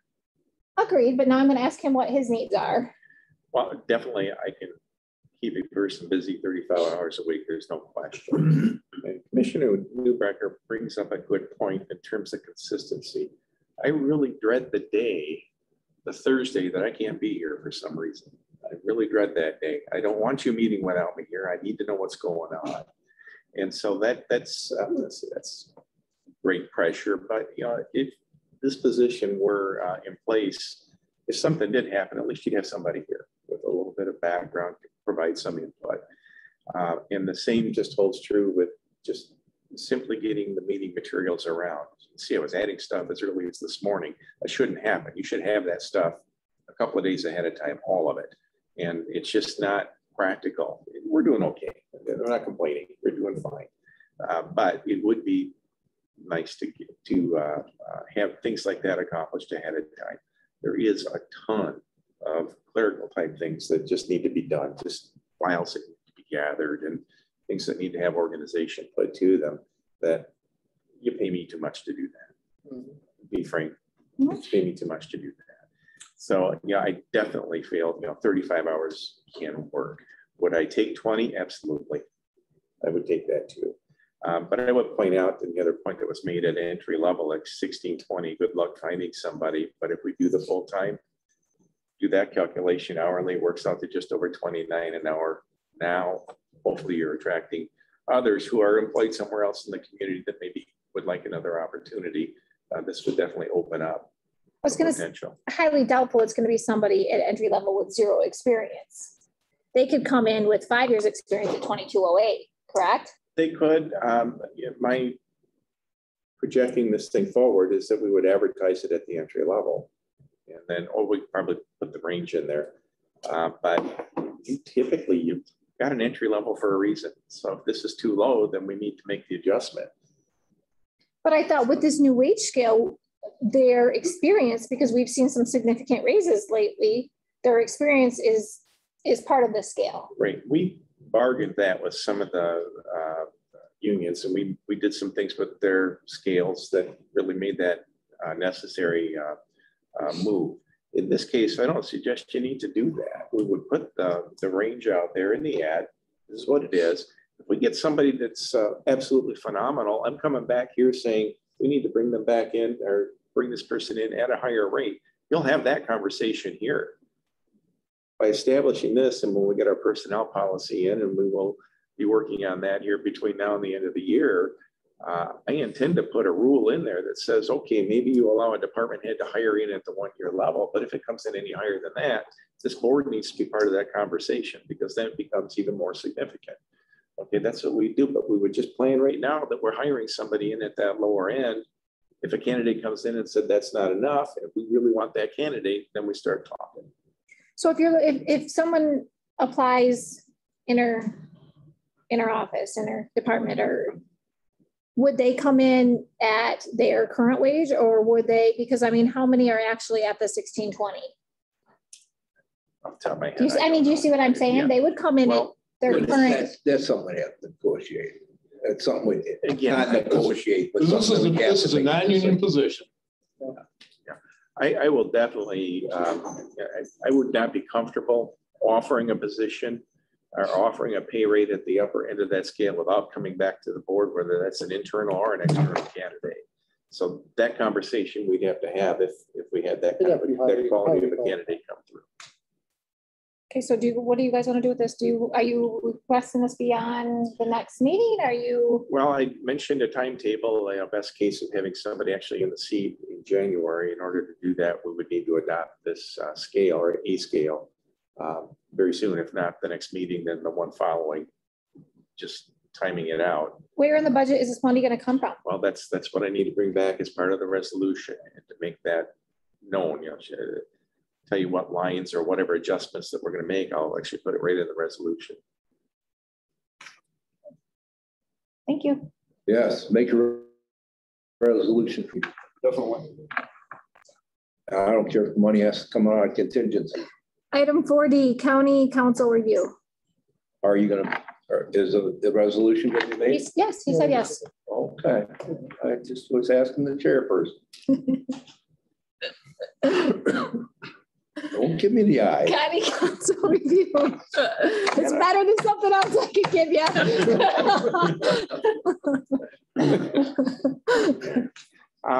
The last committee of the whole meeting, there was the question about just exactly how we spent our money on county council. And I put together some simple pie charts that I think really do draw the picture out well for us. The first one is the total legal hours and costs for all hours billed. I did want to break out this Fox versus Ogemaw case that our council is working on. That's somewhat unique of a situation. It's been going on now for, gosh, I want to say 3 years. This is the case where there's now a class action across the state on the sale of properties at tax sales and where should those proceeds go. And all counties are facing an expense for that right now. We just happen to have our corporation council representing us, along with the other councils across the state. And of all the hours billed, 18% of the hours went to that case for the total cost. 42% of the total costs, legal costs, were on that one case. So having said that, now I want to focus more on the corporate counsel duties itself, which is on the second page. And as far as the total hours are billed, again, these are very general categories. If you get into the invoices, they specifically tell you what case or what project they were working on, how many hours, and that does tend to fall under attorney-client as well, because there's often some description in there that gets into what they're doing on a specific case. So 4 general categories. Research and review was 85% of the hours that were spent. And I'll come back to that in a second. Meetings, 5% of the hours. Now, meetings would also include meetings not just with the board, but with others. So if there were a meeting with a department head, that would go in here. Our council currently doesn't charge for meetings with the board. So if it's a board meeting, that's no charge. But if it's an individual meeting with a department head, that's a different matter. That's billed hourly. Document preparation was 7% of the time, and correspondence, that's emails, that's conferences, you know, in quotes, phone calls were 3% of the total hours billed. Now on the total cost, you can see while research and review was 85% of the time spent, it was only 67% of the dollars. Why don't you just put an asterisk next to this? The council, their office did provide us with a list of activities that were performed during the internal investigation. And remember, we were quoted a flat rate of $1,500 for this, and that's all they charged. Had they charged the regular hourly rate, it would have been just shy of $20,000. So this is a bit deceiving, you know, 85% of the time, but only 67% of the cost. That cost percentage would be quite a bit greater had we not gotten that flat rate for that one project. Document preparation, 20% of the cost, but this gets into reviewing, and we had some couple of situations develop over at the correctional facility about mail policy and the rights of inmates to get certain articles of mail and so forth, and that took time. So it takes some not only preparing documents, in that case policies, but the research time that went into it. And that's not uncommon that you, as far as preparing those documents, that you would see a cost at 20% like that, because there are a lot of back and forth making sure that their document is consistent with the latest court rulings and so on. Those correspondence were 9% of the cost, as you can see. So that's, you know, all the letters that were written on our behalf and responses to other attorneys and so on. So that's the breakdown of where our costs have gone. And that led to then the question, when we hired Foley and Mansfield, said that we wanted to review this after about a year just to see where we are and discuss whether or not we want to, again, search the horizon to see what other options are out there. And so that's the point where we are right now. Actually, probably about a month or two late on our one-year goal, but nevertheless, we got a pretty good idea of what an annual cost is looking like and what that breakdown looks like. If you are interested in considering other options, I would suggest rather than issuing the RFP, going through that process, we did get 4 very good responses the last time. I would suggest maybe foregoing the actual resending the RFPs and probably getting those same 4 firms to respond, that instead that we would invite them in to talk to you directly about what they offer and how they would approach Ogemaw County if you're interested in doing that. Didn't we, when Holy Mansfield, when we decided to go with them, didn't they present us with 2 different options, an hourly rate and an annual cost? They did. Do you remember what the annual cost? Did we exceed this 20? Their annual, if I recall, was or the retainer, if you will. Okay. I want to say it was 25,000, and you can see our total cost, not including that Fox case, we're 23,179, but we're 1 month short of a full fiscal year in this presentation. So this takes us through August 31st. I do expect to see the September invoices literally anytime now. So that's, just keep that in mind. It's just short of a full year. Well, the $1,500 deal was over and above the retainer. Right. Yeah. Well, You know, that would have been because it was very specific. It wasn't a corporation council type activity. It was go forward and do this special project. So the hourly rate was pretty close to what his retainer fee was Right. estimated to be Right. by looking at this, correct? Yeah, it's close.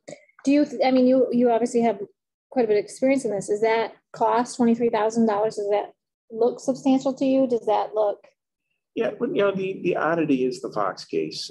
As far as the regular corporation council work goes, yeah, we've had some unique things happen over the year, but that's kind of common. You don't know what you're going to get hit with, from year to year.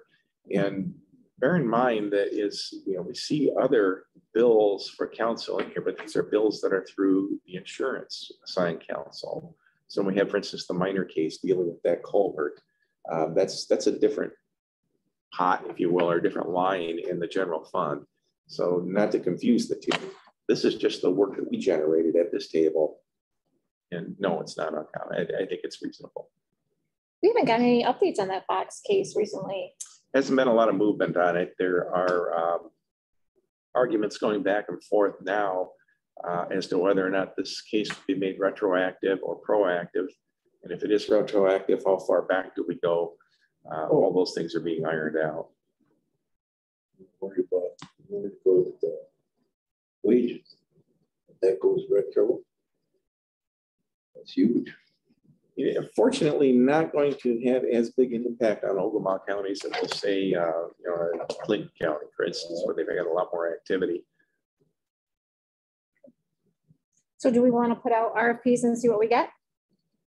No, I think like his idea is skip the RFPs. We already got four candidates out there to ask them if they'd like, but we should have each one of them come here and let's ask them. We have to reach back out to them to see if they're even still interested.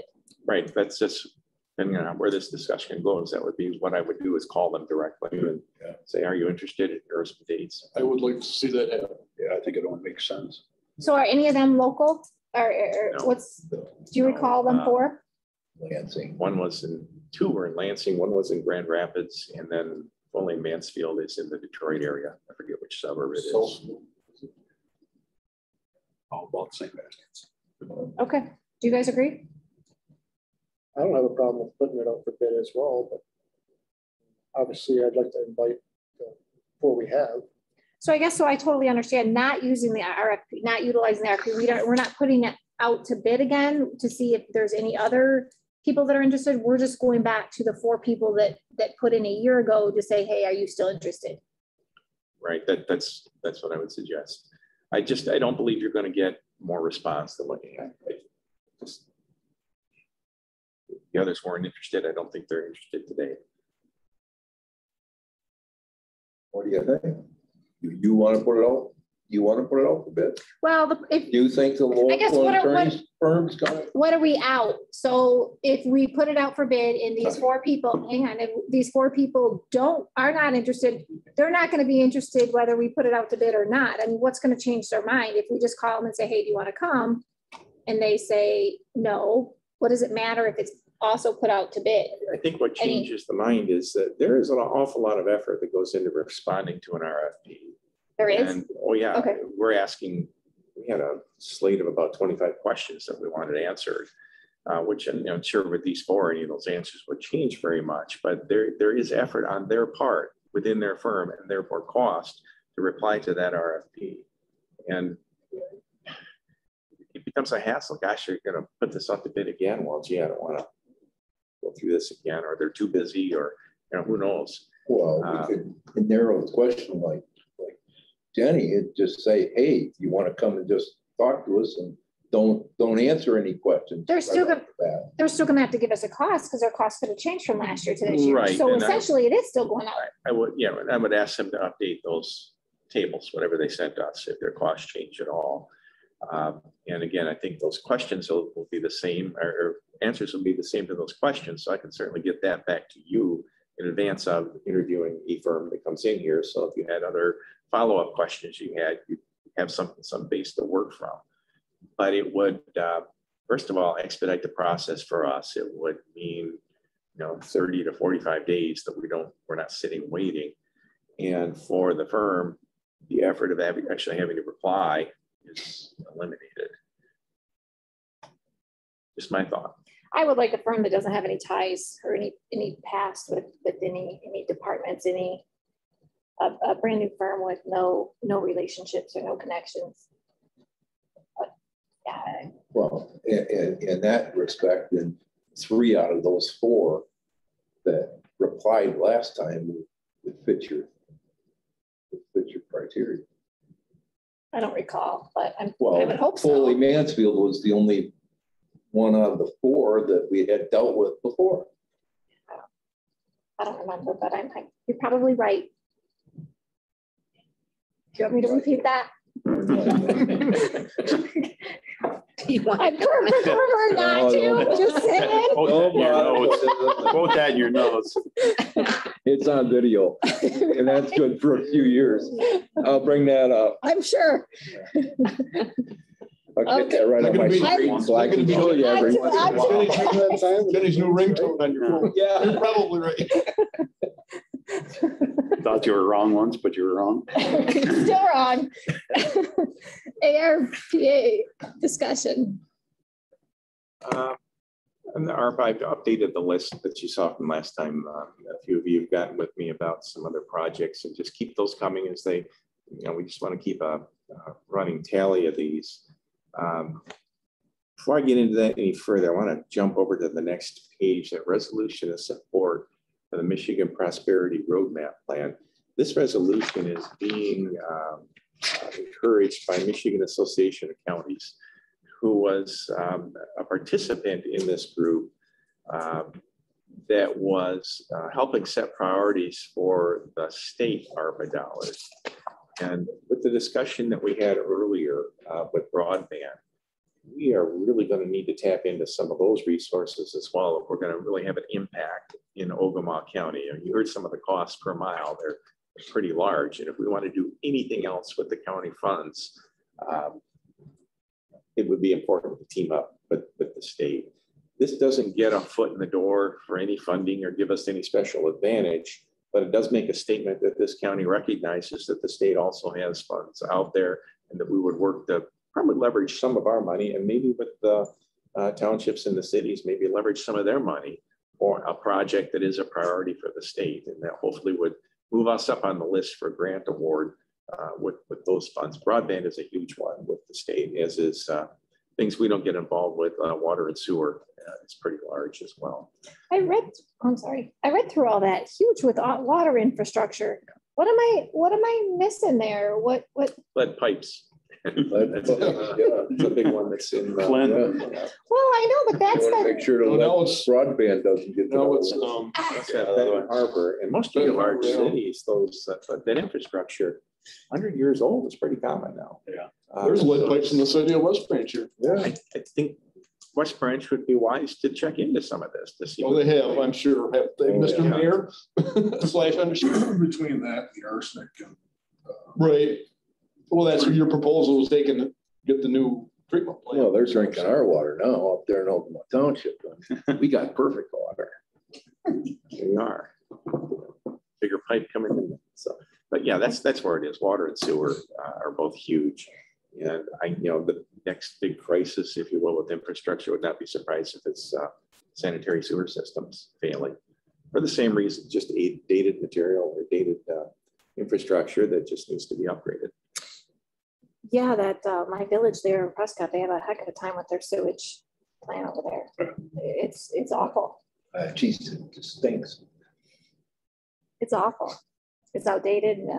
It's one thing after another over there. But anyways, so we're willing. Yeah, I don't have a problem supporting that. What would be the downfall to not supporting this? I don't want to suggest this would ever happen, but if one more county supports it, maybe something goes. I don't know how many counties have signed on already. I know quite a few at least. But we're unanimous among all of our counties telling the state we think this is a good plan. I would hope that has some influence on how they approach it. But we're already getting the monies. We got our monies. This is money the state has now, completely independent of anything we have. Oh, okay. This is additional money that we would hope to leverage. That we're hoping to get to fix our lead pipes. In our case, and all the townships sign a resolution to us to get our money. Say that again? Well, it'd be just like the townships having a resolution in each township to try to capture some of the money that we get. Federal money. I suspect the Michigan Townships Association has something very similar circulating among the townships. I'm sure the MML has the same thing, but cities, everybody's on board with this. I think, again, we have a better chance of actually getting monies versus just allowing. This is not committing us to anything. No. Okay, I just want to, okay. Just a resolution. Okay, are we done with that? I am. That's you. Item 4F, KCC millage. Is there any update on that? I unfortunately did not shoot a message to Greg to remind him of the meeting. I don't have an update of it. So I do, I think. Okay. I had a constituent, a very intelligent constituent, come to have a discussion with me related to, it's called I'm going to say this wrong, referendum. Referendum? Yeah, just give me a second. Yes, a referendum. Now, I did a little research on that, just a little. I was hoping Greg would be on the call today. And I'm wondering with this, because all the research that I've done on it looks like it's related to laws. But I'm wondering with what you do here is you pass out or you go around and get signatures. And you'll have to get, I'm not 100% sure on what percentage of signatures we're looking at. But Commissioner Scott brought up at one of these meetings, as far as bringing these millages back on the ballot to let the individuals of Ogemaw County make a decision if they want to go forward with these millages. With this referendum, it seems like we could either do one of two things. We could either leave the core area, because since Kirtland has left Roscommon, or getting the millage back on the ballot for the entire core area. There has to be a way that we can do something with getting enough signatures to put this back on the ballot for voters to go forward. The problem is this would include Oscoda, Roscommon, Ogemaw, Crawford County. Did any of this make any sense? Yeah, it does, yes. I don't, that's a method you can use. So why hasn't it been used? It seems like there's been so much research on this, and I don't, Pauline, are you on the call? I don't know what she's typically on there. I'm wondering why this hasn't been done, but it looks like in order to do this, it looks like there's a time period. But if this is done correctly, I mean, there's obviously enough time to get this on the next election. Can we get more information on this? Is this, I'm sure that it could be easily, enough signatures could be obtained to go forward with this, if this is a legal way of doing this. As far as I know, you would be petitioning the state legislature. Well, I think that's one way, but I think the other way is, I think there's two ways of that. And again, I'm just digging into this. And don't ask me why, because I have enough going on. This is what I've been told by the rep and we've been told by Meehan, that this is a statutory law. Right, you could take this to get rid of that law, which is not what I would want to do. I mean, I think that that's way above where I would want to go. I would want to just pull us out of that area. I think there's different ways to go about this. I don't think we want to eliminate that state law. I think that's I think that's a little deep, but I think as far as pulling Ogemaw County out of this area, there's got to be a way to do this, to get enough signatures, to validate those signatures, to move forward with getting this on a ballot next year. Who do we ask? I'm sorry, Well, I have to go with the council on that. Yeah. Unless we know of an election expert, which maybe the clerk's office knows of somebody who could do that. Come on, Tracy. You know, Matt could. I mean, you see, Matt could help us all with that and a county clerk's. There's county clerk association. There's a means to find that out, but probably the reason, I'm just guessing, the reason why we're not, we haven't seen petitions is because it's the lack of volunteers that do it. well, we have a volunteer that's been here every single meeting. One person. Yeah. Well, has she been given correct legal counsel? You know, that's quite costly. I mean, this affects a lot of constituents in Ogemaw County. I think that this could be done. But again, with the top way that I discussed, I think you have to get, my question would be is if you have to get so many voters in each county, which would be Ascota, Roscommon, Ogemaw, and Crawford may struggle a little bit in Crawford because that's where it sits now. But if we could combine all of that and just get so many voters, I mean, obviously, I don't think you're going to struggle with Ogemaw or Roscommon. Roscommon is just as angry as we are. And Ascota, I don't know how many voters are there, but if we had to get so much percentage in each county, or we could just get a total of all 4 counties. Just as a point of discussion, I mean, so then a petition could work, say. I hope so. Hypothetically, yes. Who's going to run this thing? Are we going to pay out money to hire somebody? Well, no, Pauline's. Or hire a company to take care of it, to do this? I don't think that that's needed. It is most all petitions have a time period. Correct. Isn't that true, Tim? Right. I mean, once you start a petition, you can only go so long. Correct. It's not continuous that you can get signatures for the next 5 years. And so you got to go out and canvas, and you got to go out and drive around and spend money to get this stuff done. Yes, possibly, but also when some other recalls. I don't think that we can compensate people to do that either. That's not what I'm saying. Okay. We have an individual that's been at numerous meetings that has obviously put a lot of effort, and Brenda Simmons is the other one, put a lot of effort into this to see if they're willing to take this to the next step, if we connect them with the right steps to do this. I think you're wrong. I think people are going to come. If you say sign this petition, we're going to be at a parking lot at this day, this time. I think you're going to have people lining up, just like with all of the petitions that you've seen in the last year. I've seen a few. So recalls, whatever you want to call them, whatever. I don't think we know till we try. Obviously, what we've tried in the recent past hasn't worked. Okay, well, maybe it's not compensating people wage-wise, but I don't think as a county board that we're going to be able to take a side as far as paying for the paperwork for petitions or anything like that. That's not what I was going to now put this back on. If this is something that we need to first find out if we're able to do this. If we are, then we need to put this back on those individuals. I don't have time to do this, but this was something that was brought to me. I've done a little bit of research, just started researching it. And this affects a lot of people.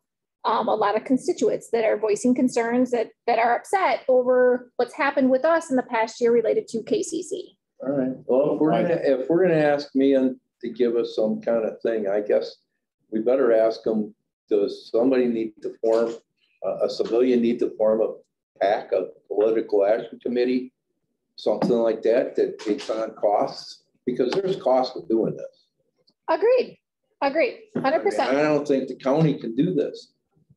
I think we can research the information and that's all we can do. That's all information we need to find out. But again, there's been numerous people that have been here and others out that I think are going to be more than willing, if they have the correct guidance to do this. If they're going to do it, it's going to be correct. Well, yeah, if they're going to do it and we have to stay correct. It's just like a millage. We can't advertise as a public body. We can't advertise for a millage. We can provide information about it, but that's it. Well, my question is, say there's 75% of the people in these 4 counties sign this. Mhm. Okay, and we put it on a ballot, be voted on. It's voted on. At that point, the state has their statutes. We just voted and said, we're not paying no more. So what happens? We quit paying it. Madam Chair, you have to excuse me. I need to depart the building. I guess that's all information that we're going to find out. We've opted out at that point in time. Right. So again, I think that there is a way to do this. If we get enough signatures to I put hope this so. back on, now maybe it goes back on the ballot and it goes through again, great. But then the residents have voted with the current situation, Right. which is where it's at. Right. Oh, I agree. Jen? I don't know. Huh? Yes. I'll forward you that email. What'd Okay, just why don't give you me? do that? Something, Mark. Okay, I know what question I'm asking. okay. Do we have next? Mark. What's, I'm sorry. Mark, just forward that over. Okay, I've got to go too soon. ORB ordinance update. No update. Okay, that was quick. Appointed board and commissioner appointments. Where are we at? I mean, I'm going to forward this to Tim and he's no, going. ORV ordinance. Oh, I had hoped yesterday to get that material off the townships. Did not happen. I'm hoping to get that done today. I want to get it done this week, get it off my desk. Can you send a copy of what you're going to send them to us? Yep. Because I haven't seen it. Okay. On the appointed boards and committees, you have a list of expired terms or expiring terms in the material. And this is just a heads up. This is the time of year to do it. So you want to fill these vacancies hopefully by the first of the year, because most of them expire on December 31st. A lot of these are positions that maybe the incumbent wants to be reappointed, and that make it very easy for you. Others, you have vacancies, or you have in a couple of cases, we have members serving on committees or boards that their terms expired maybe a year or two ago. So we're going to need to clarify where all those stand. We've caught up with a lot of them, but be like the last swoop, and then we'll finally be on a regular schedule for reappointments. So just an information item for you. We can put something on our webpage about vacancies. We can certainly let each of these boards and commissions or the members know, and then find out if they want to be reappointed. And then if necessary, we could even put an ad in the Herald asking for interested people to apply. I think that's perfect. All So you of don't the need anything above. from us. This was just information, correct? Information, and this is coming by your second meeting in December. You'll have wanted to fill all these vacancies. If you feel like going out, do a little recruiting, that would be okay. So Commissioner Scott, your term expires December 31st, 2021. That's my term as commissioner expires then too. I'm a statutory member on that board. Your term as commissioner is another year yet after that. Right. What you do at your annual organization meeting is 2022. It is 20. What you do at your annual organization meeting in January is do appointments for the commissioners. Oh. So if Commissioner Scott wanted to be reappointed, you felt one blank, reappointed for another year. Did we find any? Commissioner will sit on that board. Did we find anything out on the NEMSCA board for the commissioners? You were going to find They're out. having their meeting tomorrow here in West Branch. They sent me an invitation. And that is a commissioner seat, yes. Okay, so Yeah. there does have to be a commissioner. I didn't hear back on that. Yeah. Because there are residents from Ogemaw County that serve on that board. There are. This is a very specific seat assigned to a commissioner, but we do have other reps. Okay. It's a big board. Where in West Branch? Board. Oh, nice. Okay. Anything else? And then I added the Economic Outlook breakfast is scheduled for, I should have announced this at the meeting last week and I apologize, I did not. It's scheduled for November 10th at 7:30. There's going to be 3 speakers. There's going to be Tracy Simone from Myers, Justin Benjamin from Finished Concrete, and Ray Stover from Michigan. Just talked to Stu this morning. It's been scheduled at a couple different locations because things have changed a touch. It starts at 7:30. People have something there to eat, I'm sure of that. If I have to bake it the night before, I will. I will as well. Just call me because I took the morning off. Okay. So we're not sure right now. It's scheduled for Gray Road. We're going to just go ahead and it's scheduled for Ogemaw. Pardon me? Ogemaw Township. Yeah, on Gray Road, correct? Yeah, right. Okay. Yep. So if you guys are able to attend, Ray Stover is an excellent speaker, very knowledgeable man. He serves on our EDC board. I'm sure we'll be full of knowledge. Justin Benjamin, most of us know him. And Tracy, I'm not familiar with, but she's a speaker for Myers. So yeah, and we're going to we've already had contact with people within the county that would like to sell to Meyer. One sushi guy and somebody else wants to give, we'd like to get as much local talent involved with stores as we possibly can. So this is going to be the time to connect those things. And Mid-Michigan is also partnering. Ray let us know with Myers to put a like urgent care possible clinic in with Myers. But anyways, anything else on that, Sue? Well, then in part of it's going to be too as well. We're going to encourage EDC has some priorities. First one is fiber optic, and we put that high on the list. And then childcare is a big thing, big issue in this county because there's just not enough of it. And with new business coming in, they need childcare, and hospitals don't need somebody 9 to 5. That's not their shift. So we're looking at bigger things. So we would like to look at partnering with the townships and the county on the ARPA money to get it funneled so that we can get better coverage, bigger bang for our bucks. Because if you let a job out here and a job out here, you're not going to get competitive prices. They're all in one package. You're going to get a better deal, and your bucks will go farther. So that's what we're moving forward with EDC. And I think it's a good thing. I did talk to Tim about it, and a lot of the counties are doing this. And I think it's a good idea. So we're like spearhead that as well. They are requesting an RSVP, so you can get online for the Economic Outlook breakfast there and RSVP through social media. Thank you, Sue. Item 5, public comment. This is the final public comment. Again, please, three minutes. Is there any public comment in the room? Any public comment on the phone? Yes, this is Jeff from the Veterans Office. Hi, Jeff. Hello, good morning. I just wanted to bring up that the boards and committee chart. Mark, our actual expiration is actually April 30th of the year. And Mark was reinstated because it fell during COVID when we were basically out of office. But Mark was reinstated. The next one coming up is actually Larry Boyce, our World War II rep in 22. World War II rep. He's Vietnam. Who was that? Yeah, Mark was, Larry Boyce, he's Vietnam. Did you hear that? Jeff? well, I know Larry Boyce was Vietnam, but he's a World War II rep on our meeting. Oh, Thank you. Vietnam. Don Card is non-designated, and Mike Thorne is Korea. Jeff, I'll call you. We'll get all that straight. Okay, out. sounds good. Appreciate it. Thanks, Jeff. Any other public comment on the phone?